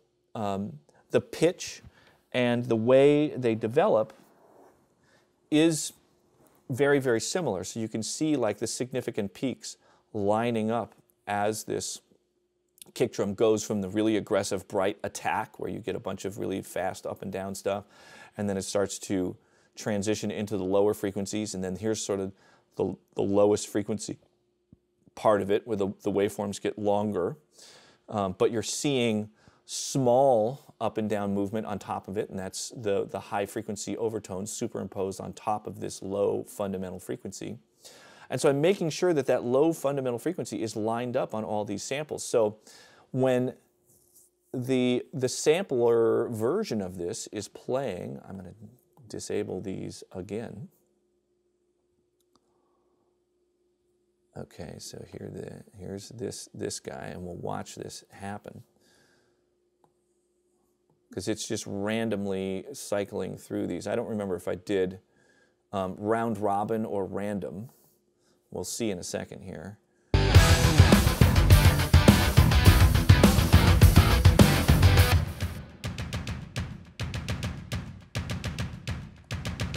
Okay, yeah, so that's random. And so it makes it so it's not just the same exact hit machine gunning over and over again, and you have those slight little variations of each hit sounding like it's its own thing. But I made sure that the fundamental low end of all of those hits will always line up the same way in how it phases with other things. And that's something I would have been very difficult to do, editing in a sampler, because I couldn't see them all lined up vertically next to each other. It's so easy in Pro Tools. And so now I have 10 hits that are all unique hits that all line up, with the phasing perfectly. So So that is how I did it on this round. It was cool. I definitely works way better than what I did before. So I did the same thing with the levy breaks, kick drum, and this one has multiple samples, so it's the same thing there. All of them get lined up so they are phase accurate to each other, even though the sort of bright details in them is unique to each hit. Okay, so now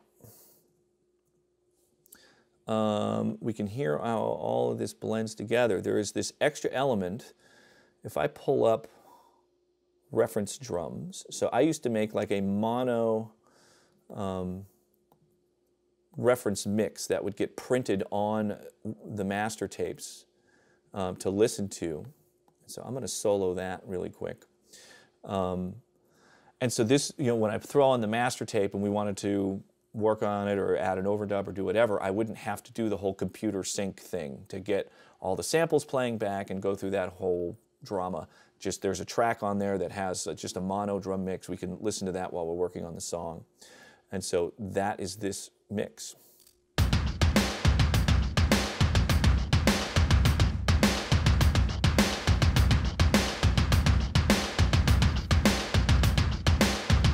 So we went from that to something like this.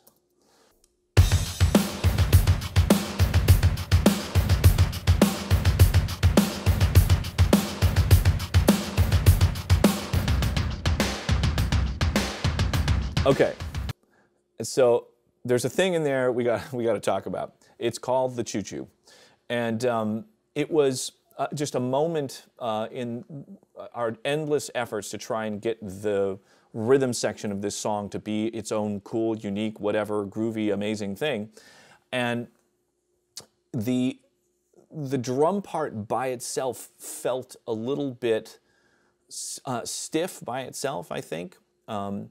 Just the nature of how those double kick parts were played and stuff, and so we wanted to add percussion to it, but this was not a band where we're just going to like add a shaker, And so Dan ended up taking a microphone, I think it was just a 57, I plugged it into directly into the S1000 sampler, and he made this choo-choo sound, literally like right into the microphone.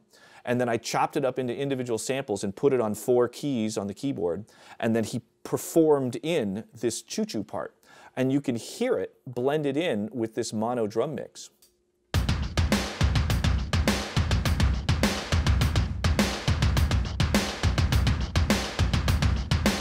So that was Dan, choo-choo sound, sampled, sequenced, blended in.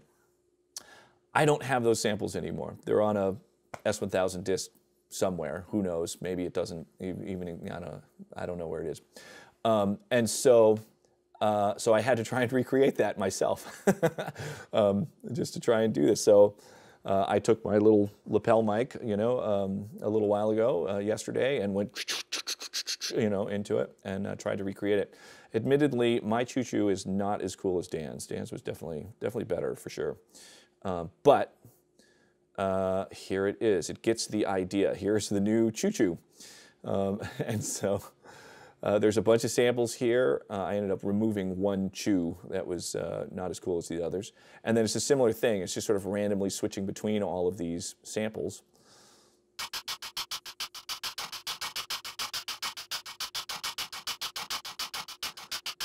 And so there you go. There's the choo-choo. And so, with everything else, let's make sure I got this right. It sounded like this.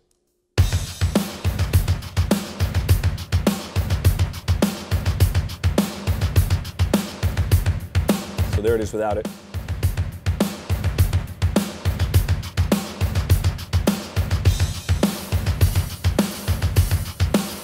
Yeah, I think my choo-choo is a little loud in the blend compared to what I just heard on that other mix. That's the last thing I worked on effect. The last thing you worked on is always probably a little too loud in the mix. So there you go. There's the overall drum thing. And I think the only other thing I'm going to do is while we're on drums, and then we can move on to the other stuff, is I'm going to talk about this drum beat a little bit. I've alluded to it at times. But there's a spot in the song where this crazy vocal thing happens, and I'm going to go up there so we can all experience this. It's this tag part here. And the vocals do this really crazy syncopated thing. Check it out.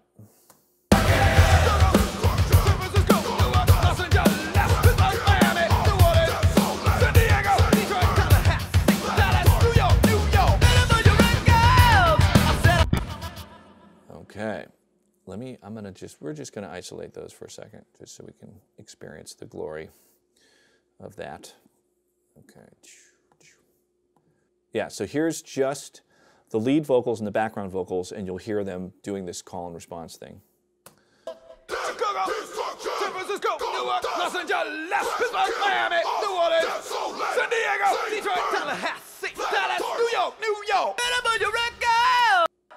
Okay, yeah, there's a somewhat not so awesome edit that I did coming out of that section. I'll have to fix that.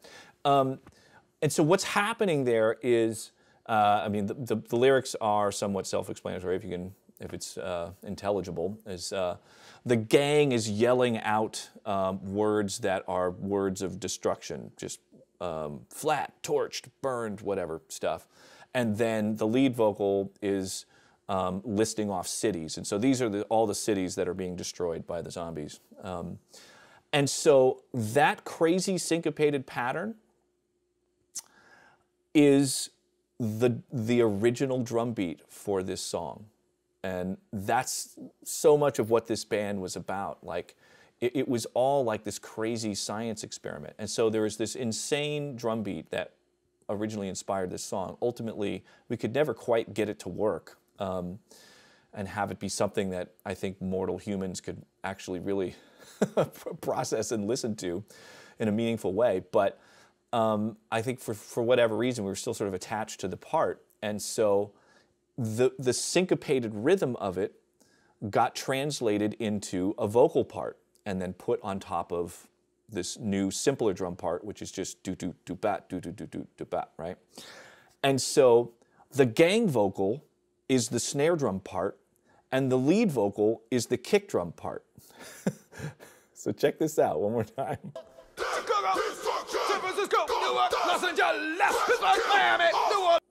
And so what it would do is it would go,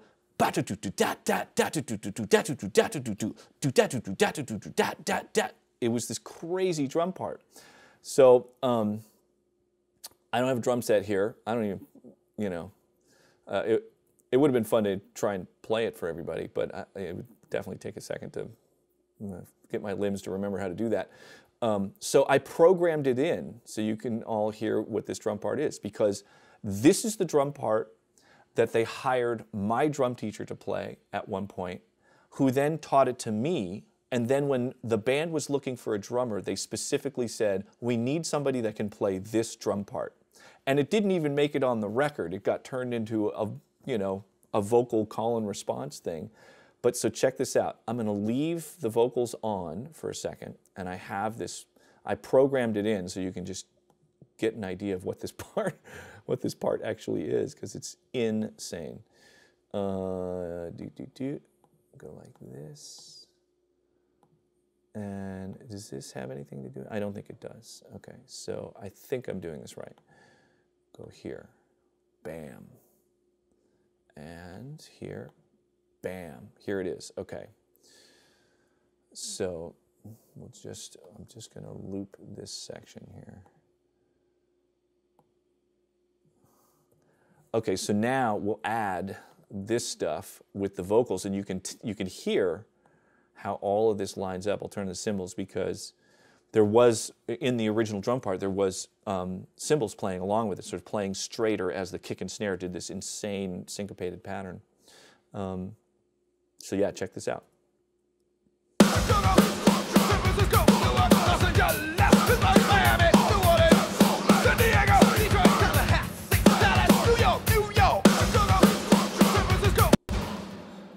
So there it is. Like, the vocals really do exactly what this drum part is. And so here, now we'll just solo the drums for a second so we can hear what this is.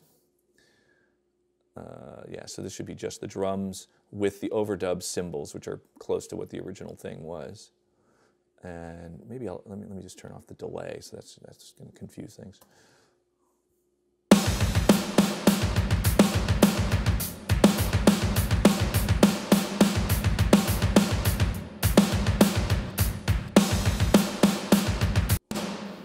So that was the part, and that was the straight version of it. And the version of it that I originally learned, because they also experimented with it being swung, and so I put that in here too. That sounds like this.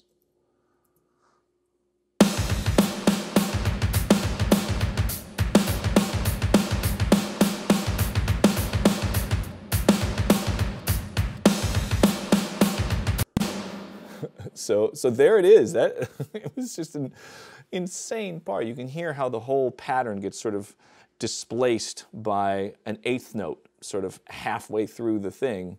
You know, it starts off with you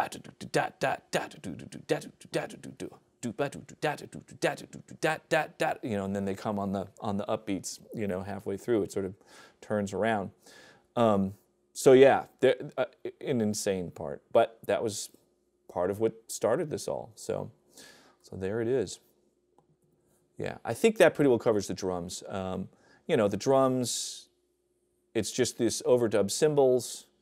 This is all straightforward. You know, I probably just, I brightened them just a tiny bit. They were plenty bright already. Took out some kind of clunky low end in them.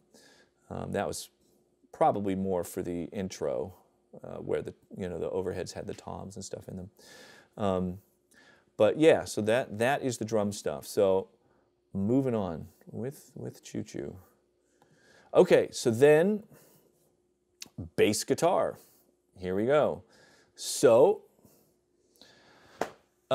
we liked really like percussive bass guitar stuff, but it had just been done too much to just to play slap bass, and there were definitely some abuses of that by the time we were working on stuff, and it became not quite as cool to do that, to us at least, in the late 80s. And so our variation of it was to not slap with your thumb, but hold a drumstick and slap the bass with a drumstick, and it just had kind of a harder, knockier sound to it that was kind of cool.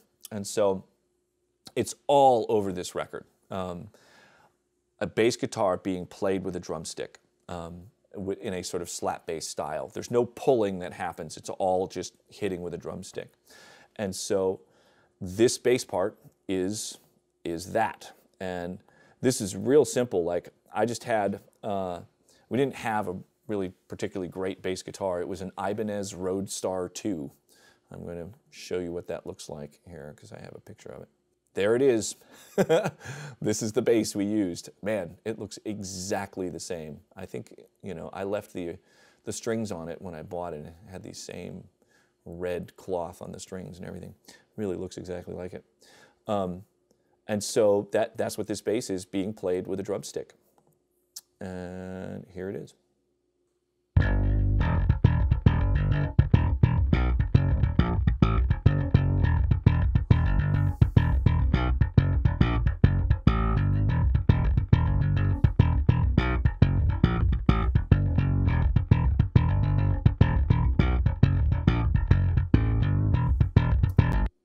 And so, you know, it's kind of a cool pattern. It syncopates a little bit with the drums, and you get some cool interplay between the bass and the drums.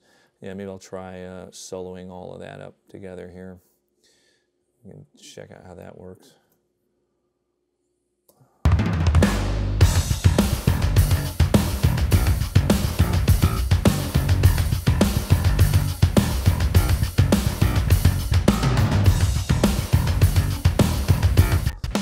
And there's some kind of cool parts in the pre-chorus and the chorus when, you know, it sort of travels through more of the song. You can check that out.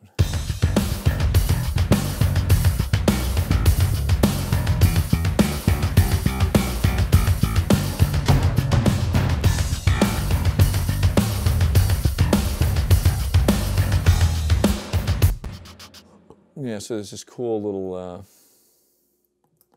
in the chorus.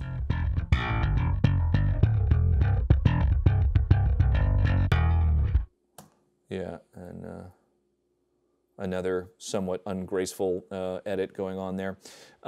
So a lot of times the way this stuff was tracked, because we were recording on tape machines, and it could be very difficult to get the punches to work. What I would do is I'd have 2 tracks available for capturing a part, and I would play through as far as I could until I fucked up irrecoverably, and then figure out where I could transition to the other track, and I'd cut everything off very carefully there and then start a new track. Or I'd even decide in advance, like, I'm just going to play just the verses, and once it gets to the pre-chorus, I'll switch to another track. And so I'd have places where I could have a seamless transition if I wasn't able to play the whole song through, which was not uncommon with these songs. The parts were really complicated and, you know, not particularly ergonomic to play. They were mostly conceived of in a theoretical way, instead of just like sitting down with an instrument and trying to, like, you know, play something that's fun to play. You would have to force yourself to learn how to play it. And so you can see here these edits, and this is me pulling off of the other track that had stuff on it. And so it's just, you know, it was switching between 2 tracks. I just went through and consolidated it on one track. So you know, all those punches are in here. Let me actually put some crossfades on this right now. Try and help that out a little bit. All right. And so then there was this other thing where I think I had another pass of the bass playing the same part, going through an amp with some stereo widening stuff, just to give the bass a little bit of a dimension. So that was this. And there's a little bit of an octaver on there. And so that got blended in with this. I don't know for sure. I can't really hear it in the original mix, but I liked having a little bit of it in there when I was putting this reference mix together.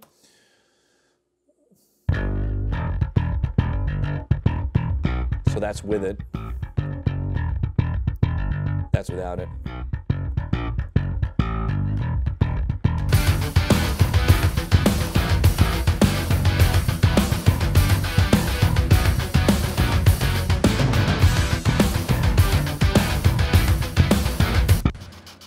Cool. So, so that's the bass. I mean, it's pretty straightforward. It took some effort to get it to be punchy. You can see there's a lot of plugins on here, and so I gated it a little bit because it was a little bit noisy just in between the hits, and this thing is supposed to be really tight and punchy, so there's a little bit of gating going on there. Okay, here's just, you know, pushing some nice fat low end, punchy low end. This is 86 hertz, some aggressive, you know, high mids, 3K, and then good old Saturn. So this is, nothing's going on here. And up here, there's definitely a lot of distortion in the highs to try and just maintain the presence of the attack of the sound and just even that all out so it just stays in front of you. And then, okay, this is this new UBK compressor. I like this thing a lot. I've been using it quite a bit. It's got a pretty cool organic quality to it. Pretty satisfying. So it was nice on this, punchy on this thing. And then I think I used a combination of 2 compressors. Yeah, so here's an SSL style compressor. These are in series, both, you know, working hard to make the bass nice and punchy. The Allen Smart version of the SSL compressor is something that I've used on bass a lot. There was a certain point where somebody told me, you know, this is a great bass compressor, and it was and is, and so I used it a lot for that. It's all over the first Third Eye Blind record. All of that bass stuff was compressed, you know, in some way with that Allen Smart compressor. It's really cool for bass guitar, especially for like finger bass and stuff like that. Okay, then here we go. This is taming down some of the real aggressive high mid-range stuff, and then This is a little more bringing in some more low end after the compression. And then let's see, what is this here? This is, and then adding some mid-range punch. So here we'll take all of this stuff off, and you can hear the original sound by itself.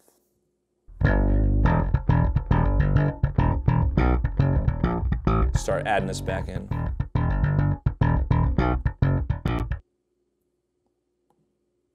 Okay, and now with the EQ.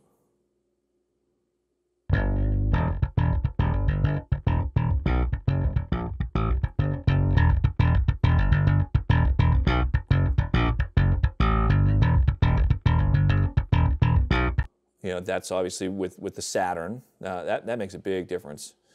And then here's with the UBK AR1, I believe is the name of it. Yeah, AR1 compressor. I want to just cue up a little closer to this thing.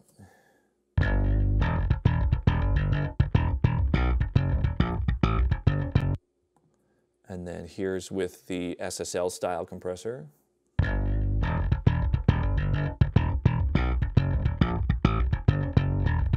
Yeah, that adds a lot of nice punch there. And so then here's taming some of the brightness.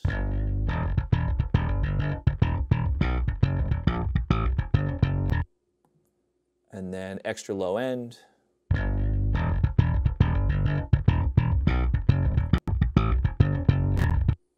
And then with the mids, the mid-range punch in there.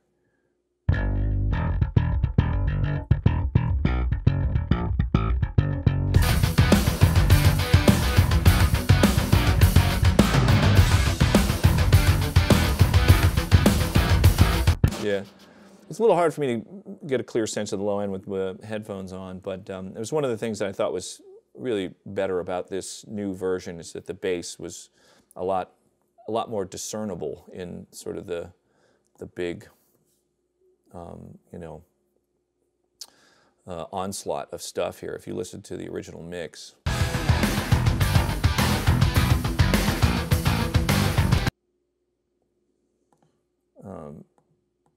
It's not as deep sounding, and I don't think it's quite as...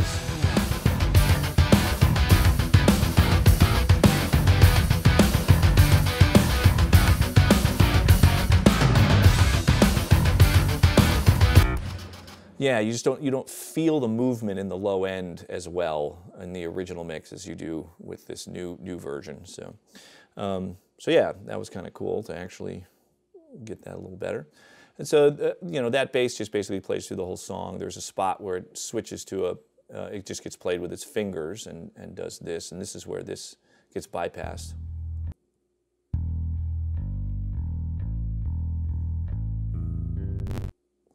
Yeah, you get the idea. So there's the bass. There's some other bass elements later in the song that are more kind of like effects, and so we'll check those out when we get there.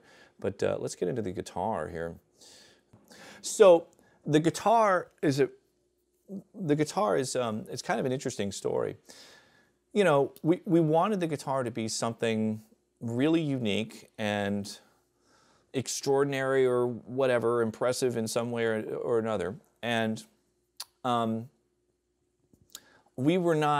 was not, you know, like I wasn't Eddie Van Halen, you know, like I wasn't just going to be able to sit down with the guitar and do that. And so we had to try and come up with our own way in order to make that happen. And there's a bunch of really interesting history to this. In Palo Alto, there was a guitar player hanging around Palo Alto while we were doing stuff that was truly extraordinary. He was this guy named Jim Finley. And F-I-N-L-E-Y, his brother Mike Finley is still around. He's an amazing bass player and musician, still doing stuff. But sadly, Jim has passed away. And he, you know, couldn't get things to connect for whatever reason to really showcase his abilities as a guitar player. If you're into like super flashy, crazy, Buckethead, Eddie Van Halen, whatever insane you know, Alan Holdsworth, whatever, any of those like super duper guitar guys, Jim Finley was every bit as amazing, if not more, than any of them. He was totally unbelievable and innovative on the guitar. Really, really incredible. And one of the things that he did was he installed a cut switch on his guitar. I had never seen anybody else do that at that time. And he had these incredible effects that he did. There was some stuff that made it sound like he was playing backwards. There was things, you know, it's like he would play dynamically into him cutting the switch off. And so it'd have this like, it was insane to hear him do. It was unbelievable. And did a bunch of other really cool stuff that was like this really, you know, staccato, choppy kind of thing. And it was very, very unique. He was super, super protective of his thing. You know, it was his thing. He came up with a bunch of amazing stuff, and I think it was sadly part of what prevented him from really being celebrated for what he did. I think he was so guarded about what he did. He really didn't trust anybody to ever, you know, put it on a record or release it or put it out there, and so he never really got recognized for how extraordinary he was. But we were all friends. We knew each other. My brother took guitar lessons from Jim Finley when he was really young, and we were all aware of him and his extraordinary gift for guitar. And when the T-Ride stuff started happening, it was, in Palo Alto, it was hard to not be influenced by him. He was a significant figure in the whole like rock music and guitar god thing, just regionally in this little area. And so when we were trying to figure our stuff out, he was very like, don't steal my shit, you know, like don't rip me off. And I think, you know, we genuinely were not trying to rip him off. And I don't know that this has ever really been addressed clearly. And there's all about 3 people on the planet that are going to care about this. But maybe there's some stuff up on YouTube somewhere about Jim Finley. If you can find it, absolutely check it out. It's incredible. It's insane what that guy did on guitar. And so we genuinely wanted to come up with our own thing. And we ultimately did do that. And I'm going to show how it happened on this song, how it got applied on this song, because it's an unbelievable magic trick.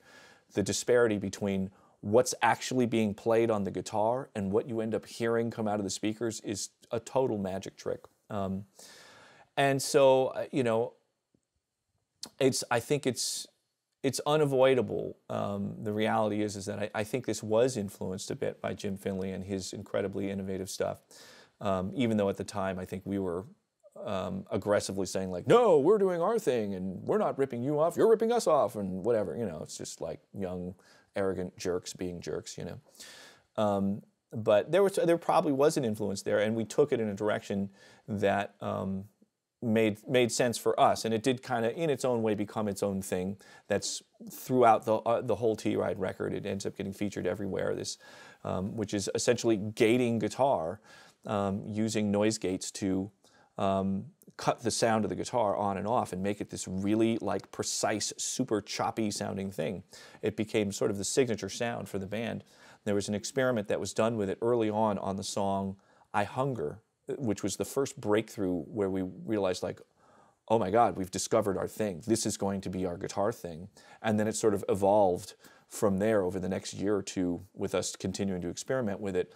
Zombies from Hell is an incredible example of what this is.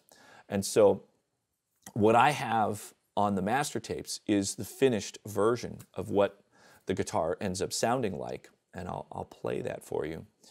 So this is excluding the amazing guitar lick in the beginning, which I already sort of soloed up.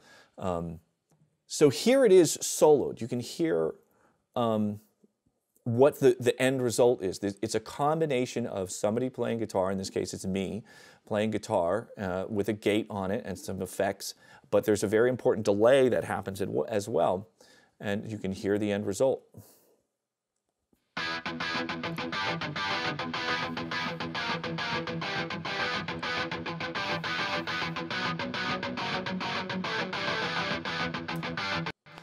And it was played a few different, there's a few different passes of it that got layered in here. I think on the final album I only used the first example and the last example, but on this new what I'm pulling up now, I'm using all three of these. And so on the track sheet, this was like the old guitar.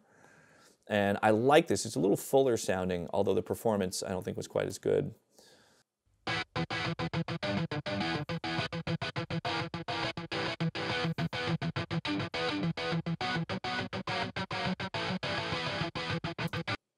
Okay, yeah. So that was one of the first versions of it for this song. And then there's another version here where I wanted the notes and the chords to come out clearer. So I basically played that chord progression note by note. And so you wouldn't have all the intermodulation distortion sort of muddying up the clarity of what the notes are in the chord. So then there's this version.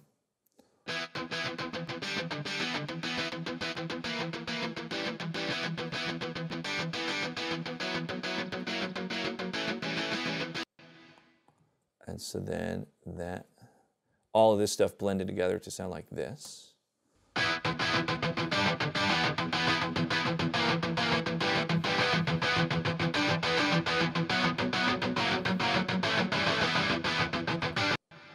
Okay, and then in context, it's this.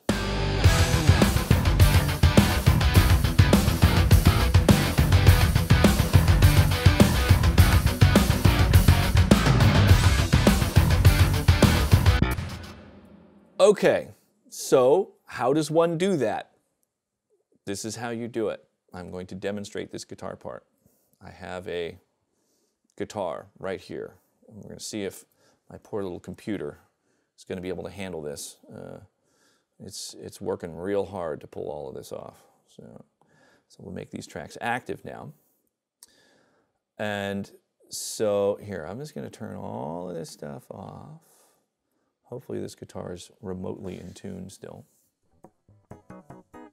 Okay, there it is. And I'm going to have to put this on a much shorter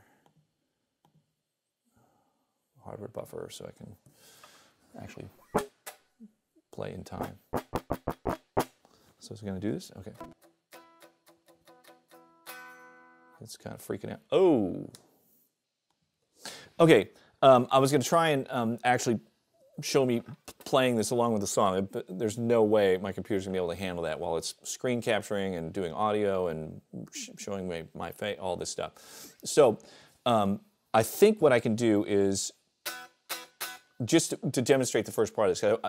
I think it's interesting to hear what the actual guitar part is that gets played as raw as possible. So you'll just hear it coming through my little microphone here, whatever my microphone picks up.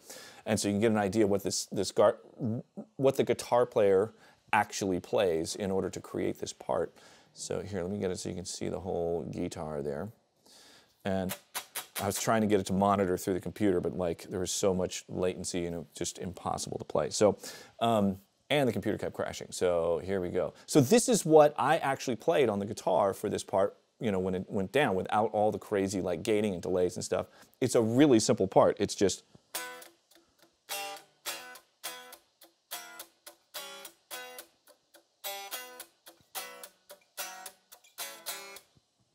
that's it. That's the part. It's that simple.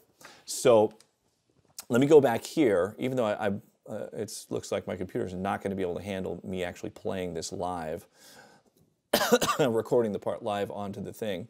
I tested this earlier, and so we'll just listen to the test. So here is, and let me get to this. So, oops, not that. Let me get the playback engine. So I got as much hardware buffer as possible. You're going to be so happy, computer. You're going to love this. It's going to be great. Okay, so this was me playing this little SG onto the song when I tested this earlier.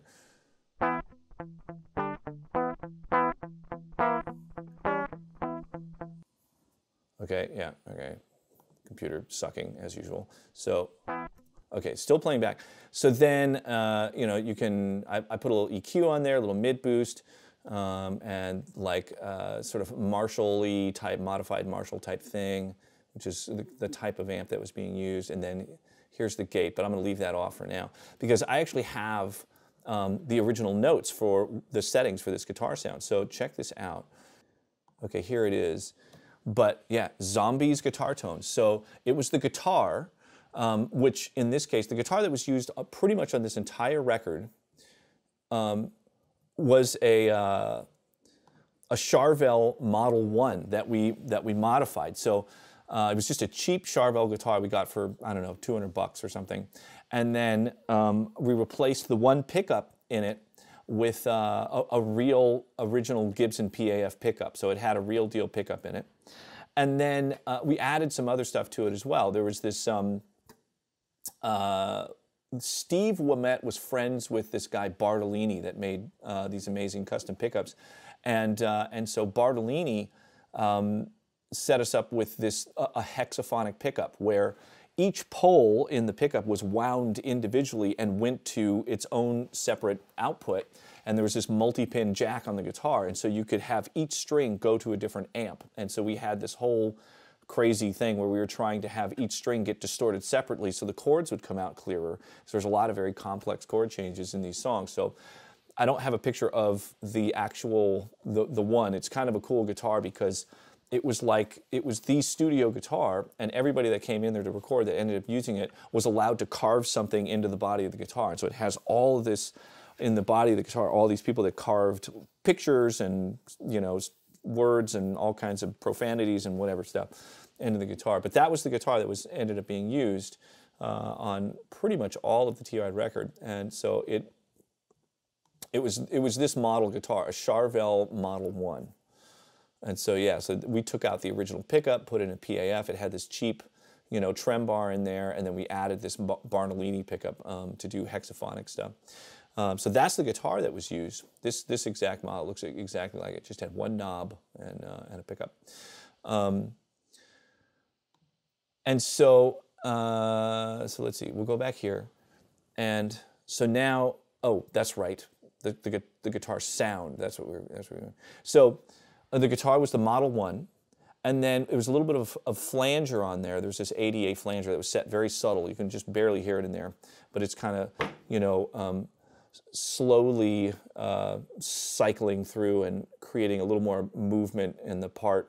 And then this a GP8, Roland GP8 guitar effects processor.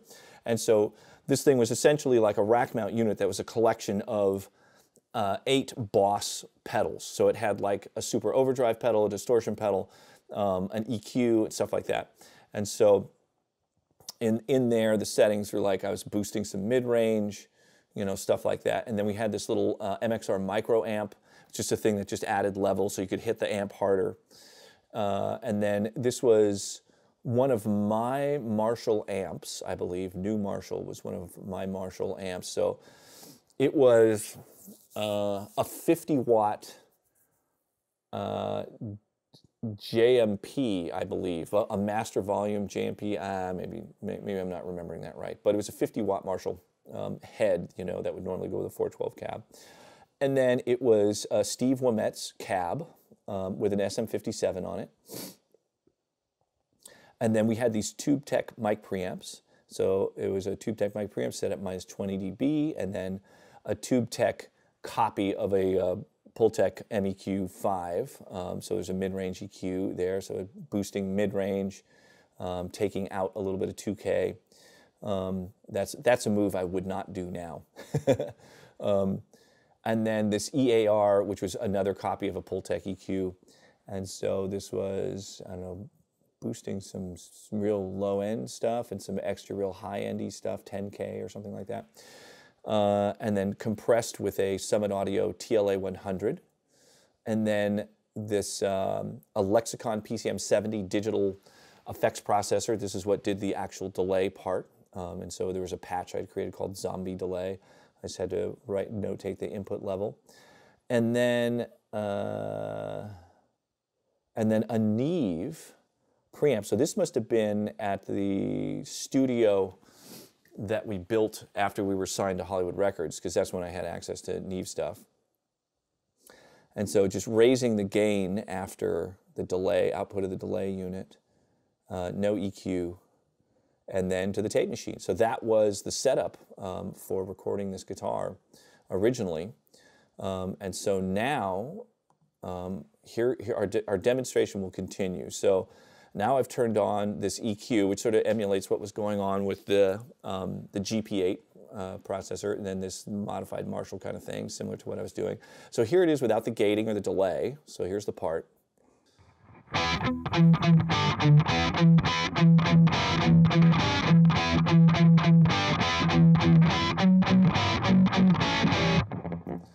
Okay, yeah, so there it is, and played, you know, not that awesome.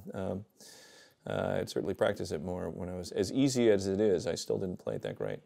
Okay, so now this is with the gate, and what happens is I'm going to turn on this track, and this track, if we listen to it for a second, let me see if I can get it so we can hear it. It's just a series of little beeping sounds.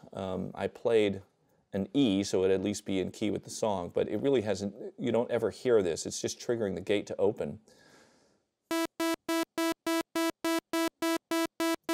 So that's what the gate is doing, and that goes to the key input, the external key input on the gate. So we'll turn this back on. I'm going to turn down the actual sound of that because we don't want to hear it. We only want it to open the gate. And so now the guitar sounds like this.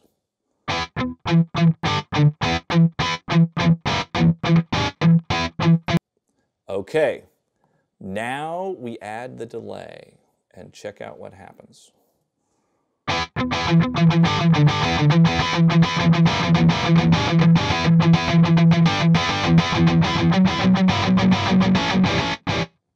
So there it is. There's that crazy guitar part. Insanely easy to play, and it's really just a lot of sort of, you know, hocus pocus that made it what it was. And so that thing, let me see if I can get this extremely unhappy computer to cooperate. We can hear that play with the rest of the band for a second. Yeah, I think this will work, I hope.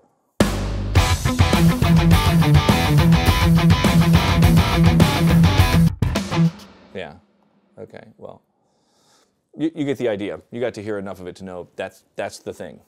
That's how it's done.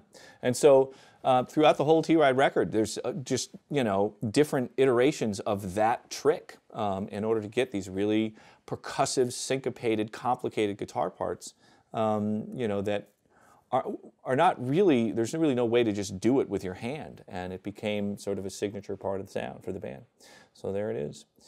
Okay, I gotta, let's disable this stuff now and see if I can get my computer to cooperate and play things properly. Okay, so.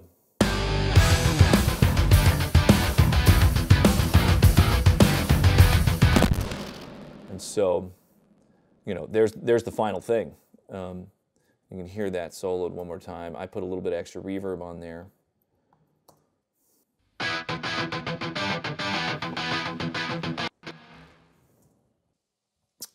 That was the guitar trick. Let me, we'll talk a little bit about this crazy lick. I played Steve's version of it in the beginning, and we'll check that out one more time. So this is Steve Wimett, who, you know, played a bunch of really cool stuff in the studio for us, and then ultimately when we went on tour, Jeff Tyson, I think because of his vocals or something, I don't remember what all the decisions were there, factor or the considerations were, but Jeff Tyson ended up being the touring guitarist. But man, did Steve play the shit out of this intro thing. So here's Steve's version again.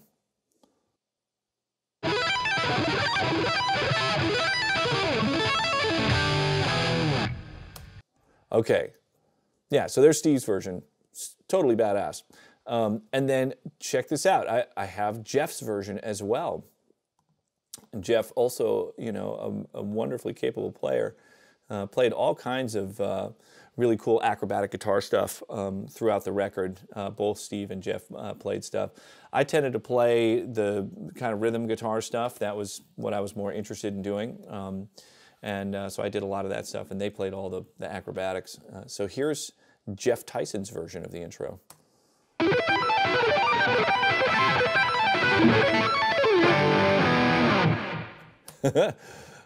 Yeah, so you know, it's cool. They both played it really well, And Jeff had this thing where he had extremely strong fingers, and so he could, just by hammering on, the note volume was almost as loud as if he had picked the note. And so a lot of those notes that you're hearing are just him hammering notes across the fretboard. So there's guitar stuff. There's the rhythm solo, which is here. And I'm pretty sure I played this rhythm guitar solo thing. It's possible that, I know I played one of the versions of this. As you saw on the track sheet, there were 2 different versions of the rhythm guitar solo. I typically played stuff like this. I remember learning this part and playing it and recording it. And I don't think it got replayed by anybody else, but it's possible. If I'm remembering that wrong, I apologize to either Steve or Jeff. But I'm pretty sure this is me playing. And it's this thing. All right. I had to do a serious reconfiguring of my little setup here. My poor little laptop was not keeping up. So yeah, I just had to give up trying to have it be the camera as well. So it's going to screen capture to playback Pro Tools. I have Logic capturing audio. But now my face will be on here. It was supposed to save me editing time, but if it's glitching and stopping all the time, I have to edit that out.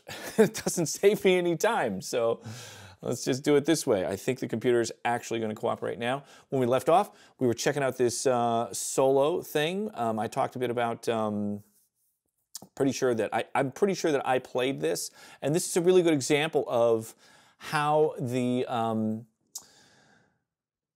how I would use multiple tracks, because on tape machines, you know, the punching is destructive, and so this was a part that was just a little too tricky for me to just play all the way through, and so I'd play it in these, whatever this is, 2-bar chunks. And so I'd play this section, make sure, you know, get a bunch of takes until I got this right, and then I'd play the next 2 bars, the next 2 bars, next 2 bars. And then, you know, I wouldn't have to worry about, when I'm punching, trying to get this one right, punching and messing up the end of this one. So I'd always have this non-destructive transition between this take and this take. So here is the little rhythm guitar solo thing.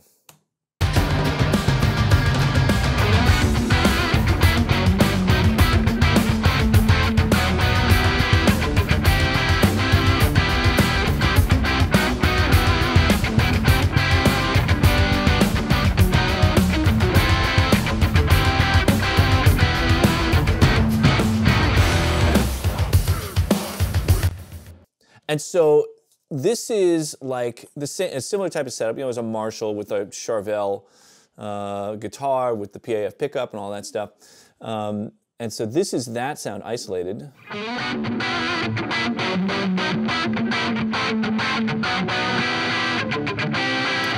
And it was mostly just me trying to sound like Eddie Van Halen, you know, just trying to replicate his sound. I just got some basic EQ going on here, mostly just pushing mids. So there's a little extra mid-range there and a high pass. Here's more 2.3K. And then this is just a little extra high end there. And then this is another one of these things where I'm trying to get all the notes and the chords to come out clearly. And so I believe this is, let me hear it, if this is.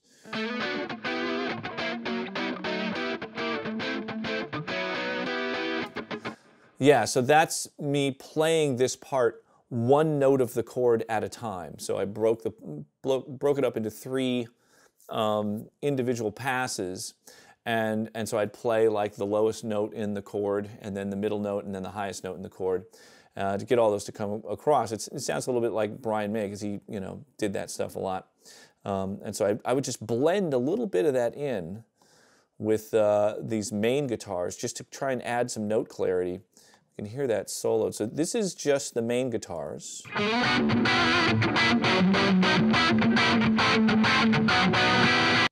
And now this is with the single note version.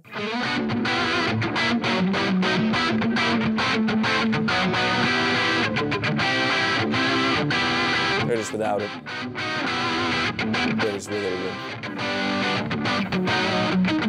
Yeah, Yeah, so it's pretty subtle, but you know, definitely helps define the notes in all of these like major and minor thirds, and there's, you know, add notes in there, there's dominant sevens and all kinds of stuff kind of flying by, and it helps clarify all that. So then, I think at this point, what is this? Let's see what this is. This is Common man has put his father to the funeral pyre, to these rock and roll abominations from hell. Okay, yeah, so that's one of these telephone dialogue-y things that was in there, just part of the sound effects of the song. So here's a... And in the ensuing carnage, common man has put his father to the funeral pyre, to these rock and roll abominations from hell. pretty awesome. And so that happens in this sound effects section here. I have some stuff muted. Let me see if I can actually activate these tracks again without having my computer completely have an aneurysm. Okay, now we can hear some of these cool other effects and stuff.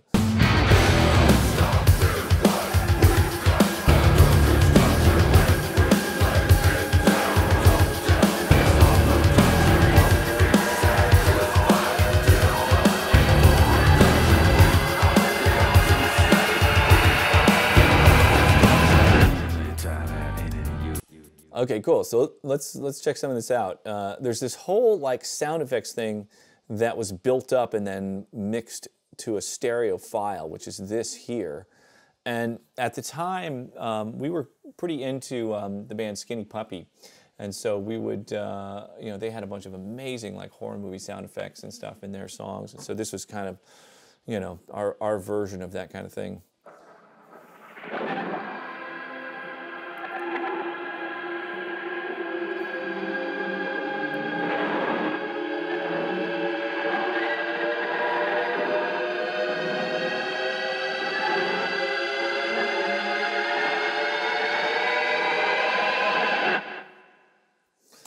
Yeah, so there it was. You know, this is on the same tracks as a bunch of the background vocals, so right now it just has the same treatment as that.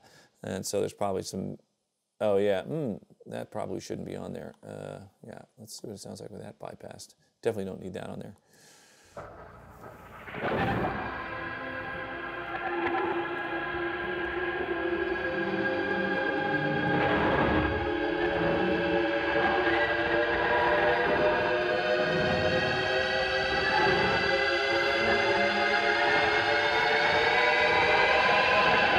Yeah, you get a little more the low end on some of those sound effects. It's a little cooler that way. I'm going to automate this right now to fix this.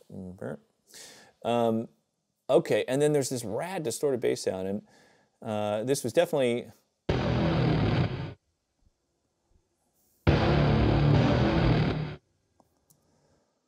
It's definitely a bass going through a Marshall. I'm trying to remember any more details about it. But this is a good example of how I'd EQ something differently now than back when I was, you know, mixing this album when I was 20 years old. Just a massive amount of low mids and like this is 672 hertz. All the really growly stuff, and then here's a little more just aggressive high mids, 2.3. Because everything else is sort of voiced to be this full spectrum of sound, and I need this to kind of punch through somewhere in the middle. And so all that stuff helped it do that. Here it is in context.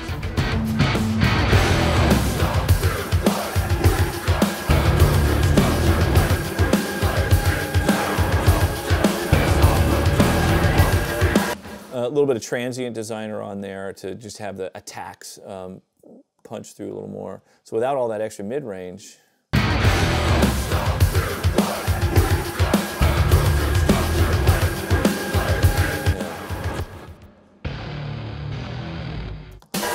you know, it's kind of a deeper, more full-range sound, but it doesn't cut through all the other stuff that's going on. Obviously, there's a lot being boosted here, so the level is definitely louder with the EQ. But I think you know, it just was not going to find its place, you know, without this extra mid-range. Yeah.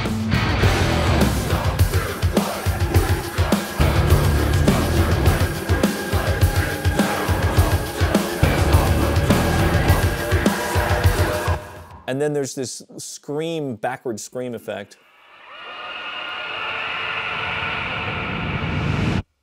You know, at the end there, just one last swell coming out of the section. And then, you know, let's see, I don't know if we're really ready to get into vocals and stuff yet. What else is going on in this section? Yeah, I had to freeze a bunch of stuff to try and free up some resources here. Okay, this was that dialogue that we heard.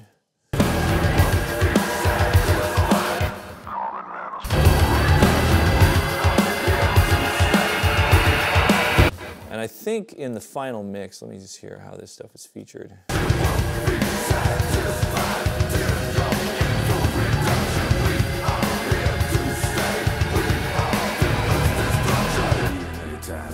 Yeah, so that, you know, the dialogue was really kind of buried in there anyways. It was, I don't think it was ever really meant to be intelligible, but you all heard it now. Okay, yeah, and so then, yeah, we can check out these gang vocals real quick. Ain't no stopping what we got under construction when we lay it down. Don't. And this is a good example of a trick that I did a lot on these big layered background vocals. So I've got a send going here, bus 5 and 6, which is going to this reverb, which is a reverse reverb. And I always loved it as a cool sort of very diffused slapback type effect. And so you can hear it on these. Ain't no stopping what we got under construction when we lay it down. Don't dare miss up. And so it kind of makes it feel like it's, you know, out in a big, you know, outdoor amphitheater or courtyard or something. You hear this big sort of diffused reflection coming back at you. So that reverse reverb is really cool on big gangy vocals like that. Okay, so let's see. I got to kind of get my bearings. There's so many computer crashes and me starting and stopping so much. I don't really know where I'm at anymore. Okay. There's another dialogue thing earlier on.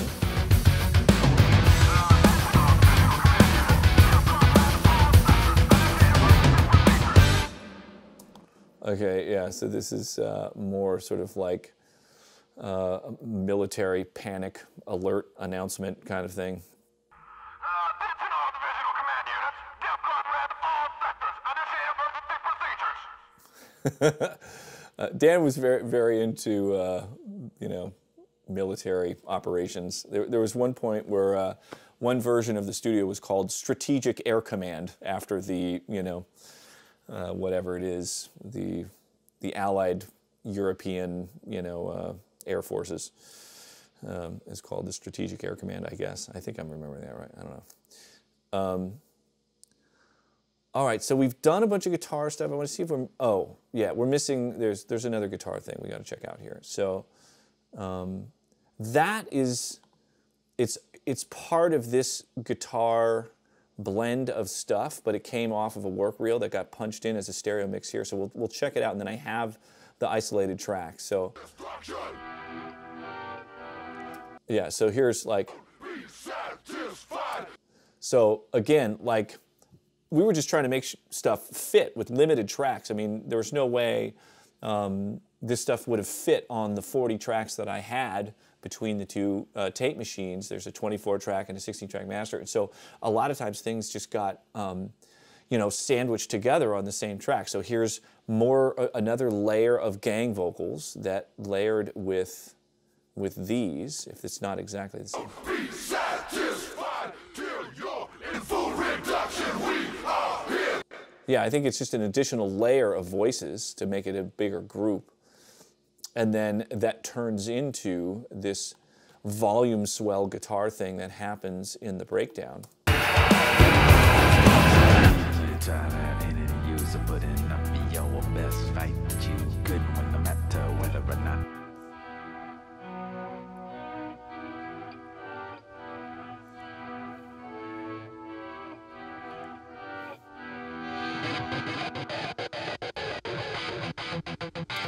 Yeah, and then it transitions back into the part with all the gating and the delays and stuff like that.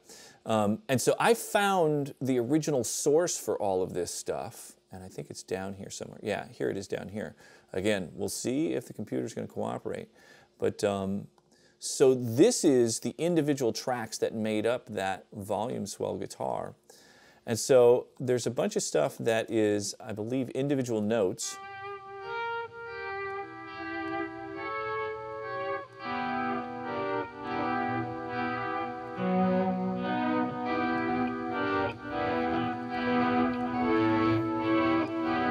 And then towards the bottom here, there's ones where I'm actually playing the full chords and doing the swells.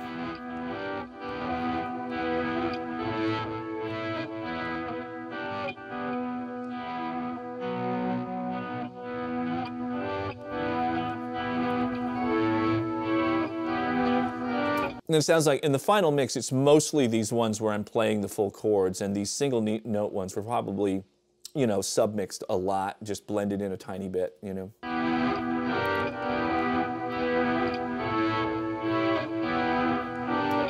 Okay, and then the other thing that I found that was kind of interesting was just another idea that was tried for this section that we ended up not using. Let's see, I'm guessing maybe I'll pan it like this. But there was like this real strummy guitar, like funky guitar version of this.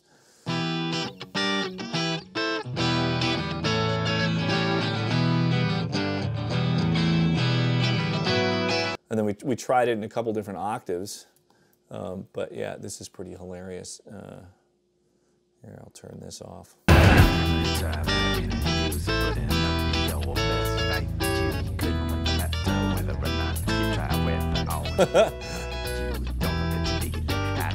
Yeah, I think we made the right choice. The swell guitars are considerably better.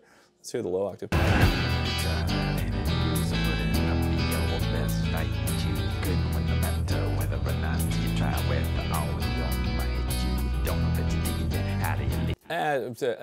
That's a little closer, but still, the swell guitars are just more what this band was about. It should never sound like just a person playing a guitar, you know. It always had to be something really unique, and so that's what we ended up with. And then there's a bunch of these pick scrape effects. And so that's just, you know, you doing a pick scrape with the gate, chopping it on and off, and then a delay on there to make it sound like more is going on than there really is. Okay, so then everybody comes back in.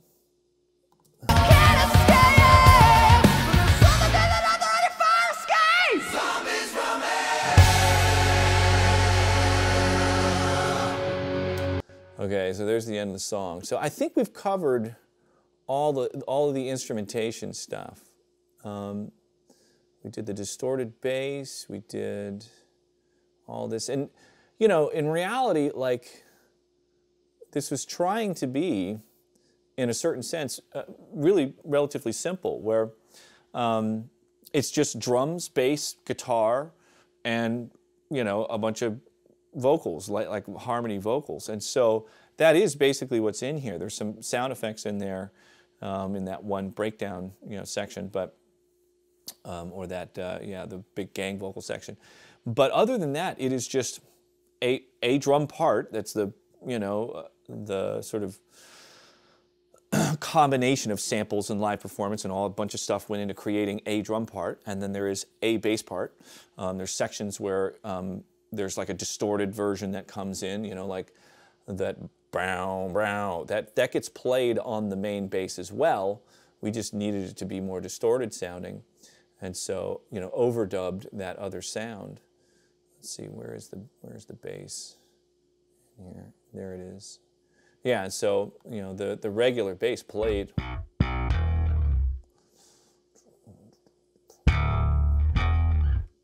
You know, played those same parts.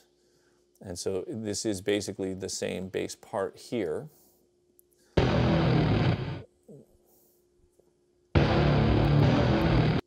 It's just adding a bunch of distortion to it, you know.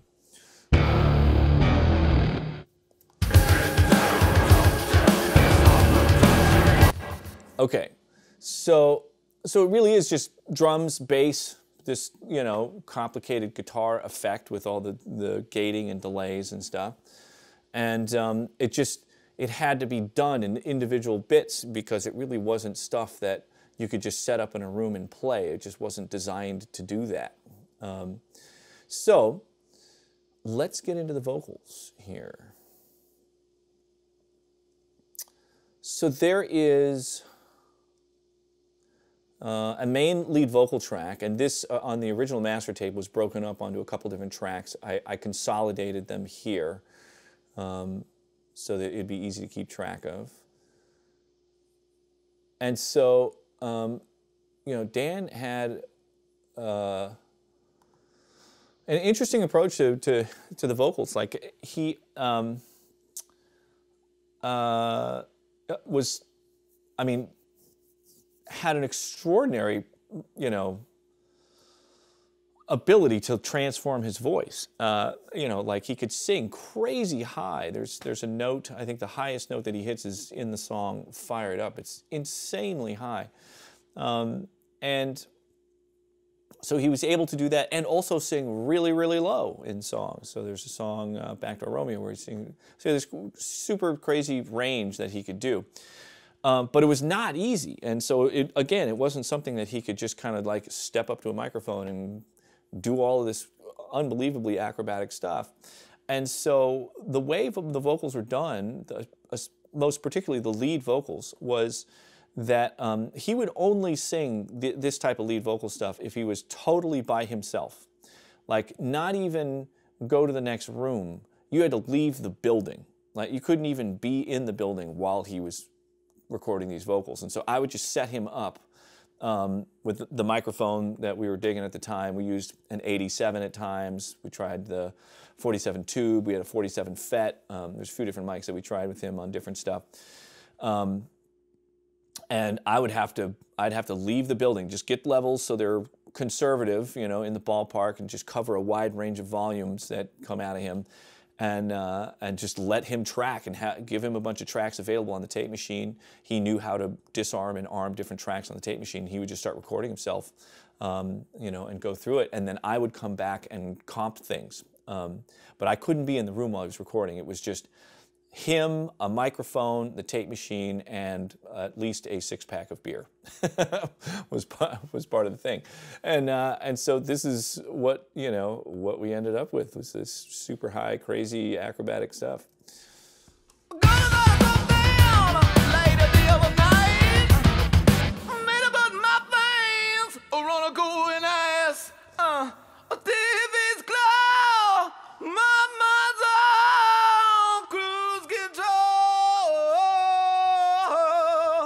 And so, you know, there's like, I'm sending to some reverbs and stuff here. There's a couple of reverbs here. So I have, this vocal widening thing. This is a trick that I used to do on the Valentine H3000. So this is a recreation of that. It's delayed 13 milliseconds here, 23 milliseconds there, down 10 cents here, up 10 cents here. It just makes it sound like there's a subtle sort of stereo doubling going on the vocal. And then more of this EMT reverb. Love this thing on vocals. And then, what is this? This is a delay that gets sent to the EMT to sort of make it sound more, you know, just to last longer in a more diffused way. And so that was basically it, you know. There was no tuning. I mean, I had one trick that I could control the pitch offset of an H3000 with a pitch controller, and very rarely, but occasionally, if we were really stuck, we would use that trick to try and fix the pitch on something, if it was something that we really wanted to keep and it was just almost impossible to sing. But you know, for the most part, this is just him just wailing right into a microphone.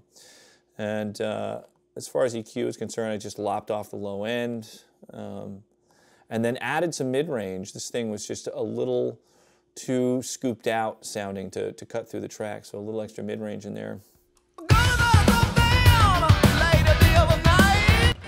And then I had printed, you may have seen it on the track sheet, we had an EMT 140 plate reverb, a real one. And so I did a reverb delay combo and printed it on the master tape because we were pretty fond of the way that plate reverb sounded. So this is that part of it.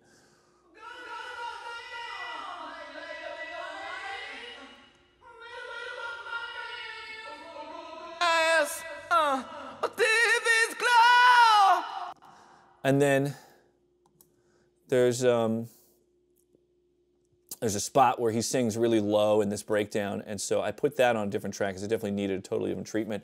I'm pretty sure, you know, on the final mix that this part of the performance had its own channel on the console, and I did a completely different treatment because it required a lot more, you know, compression, and I believe I used that Dolby signal to noise stretcher effect, the Dolby A trick on this.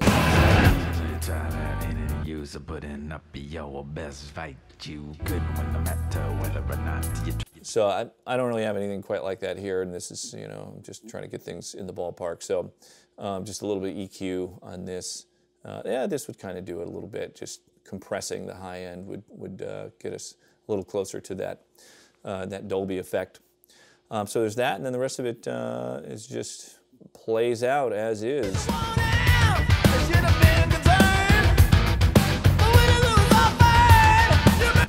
Okay, so this takes us into the background vocals, and the background vocals were a huge whole thing on these records. So let me see what I. Okay, yeah. So we sort of settled on a formula for the background vocals. These are all 3-part harmonies. And typically what would happen, I think I've talked about this in another episode, is there would be a melody that Dan had wrote that he was singing over a section of the song. And then there were the chords that were playing, and we would go back and figure out what the other 2 parts are based on what notes were available in the chord that weren't being sung by the lead melody. And so that's how all of this stuff got, you know, sort of figured out. And so here, this is the first pre-chorus. Here's the big background vocal part.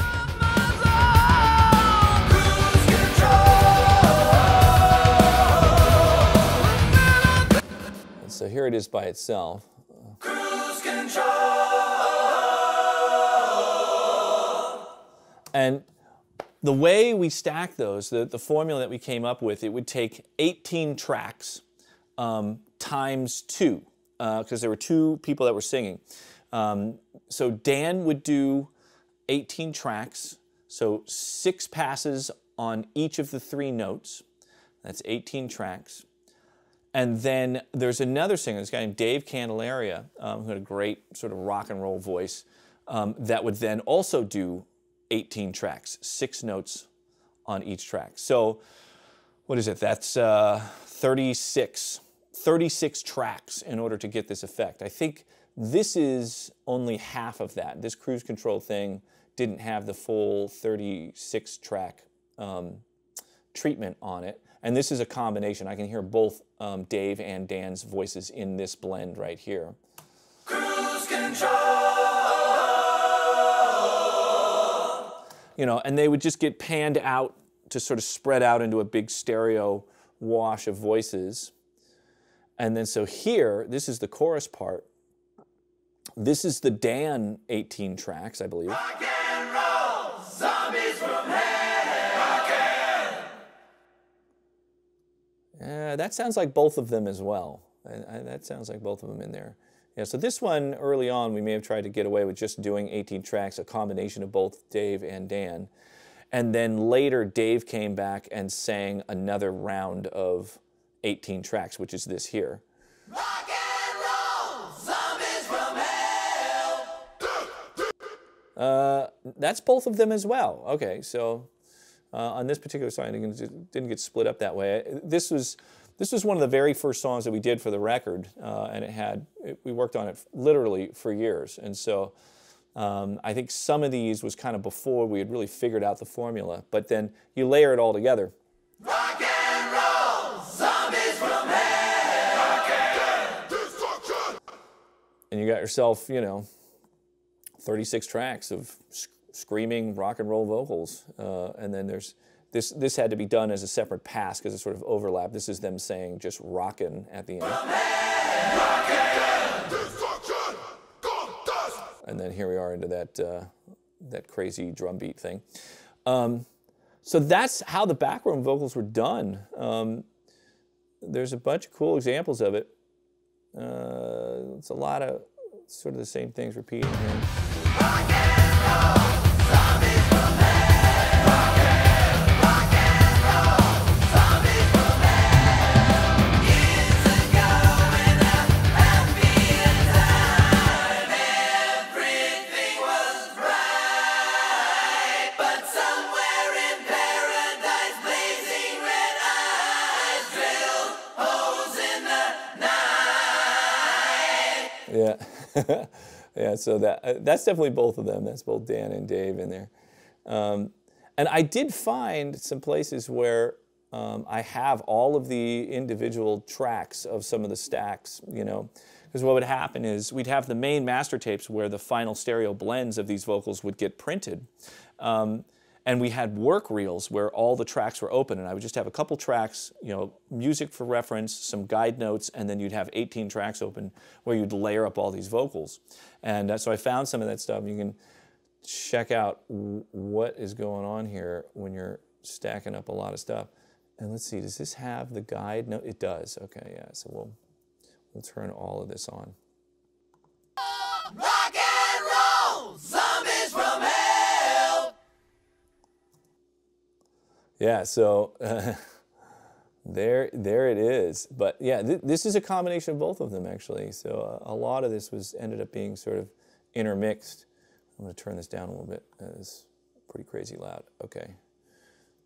Rock and roll, zombies from hell. So let's see what we got here. So this. Rock and roll, zombies from hell. So that's Dan. Rock and roll. That's Dan again. Rock and roll, zombies from hell. Dan.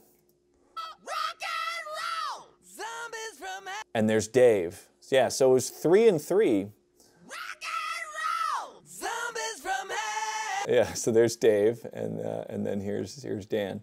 Rock and roll. And you can kind of hear they would do these test notes to try and get their throat placed properly to do to sing these parts. So you can hear them, you know, testing the note before the part actually kicks in. Rock and roll, zombies from hell. And so then these are the little guide notes, so they know what melody to sing.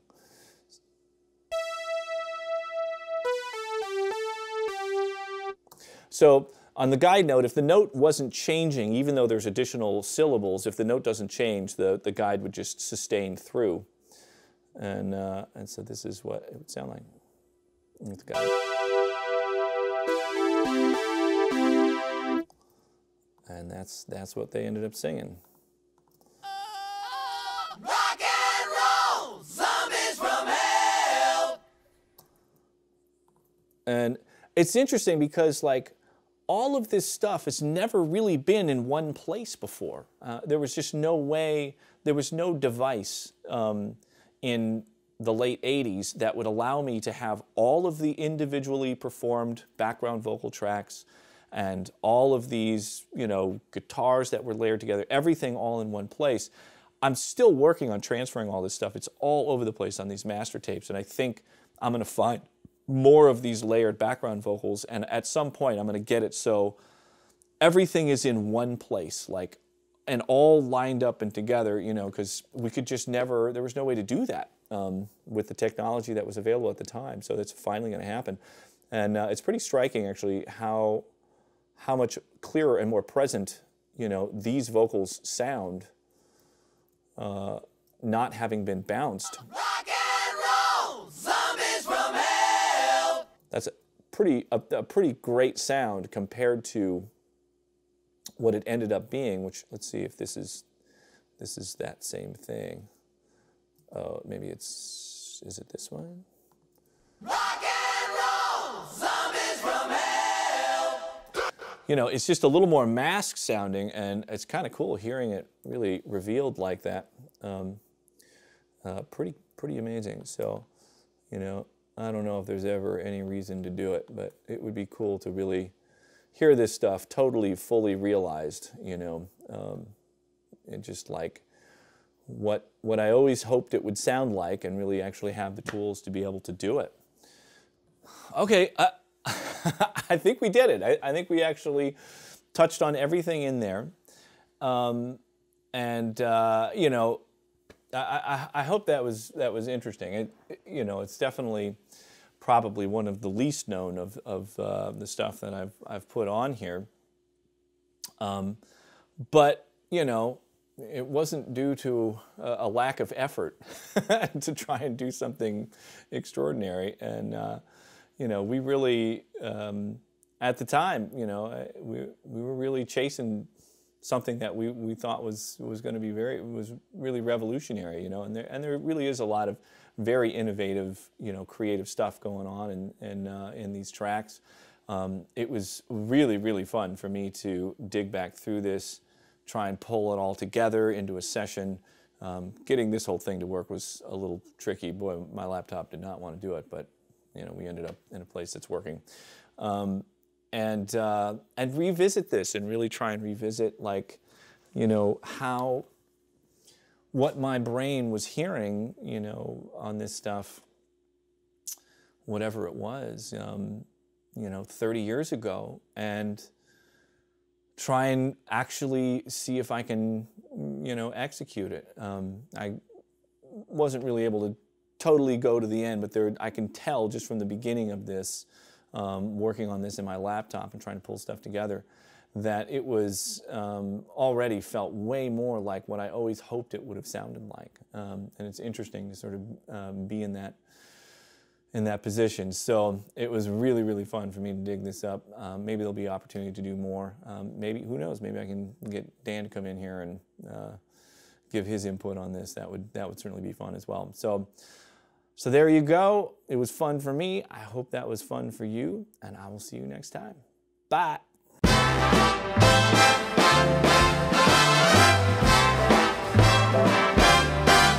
You put the whoozie on the whatsy, attach the whatsy to the whoozie, connect the thingamajig to the thingamabob, and that'll make the whatchamacallit go. You hook the gidget to the gadget, adjust the gadget to the gidget, unhook the dingly-dang from the diddly-doo.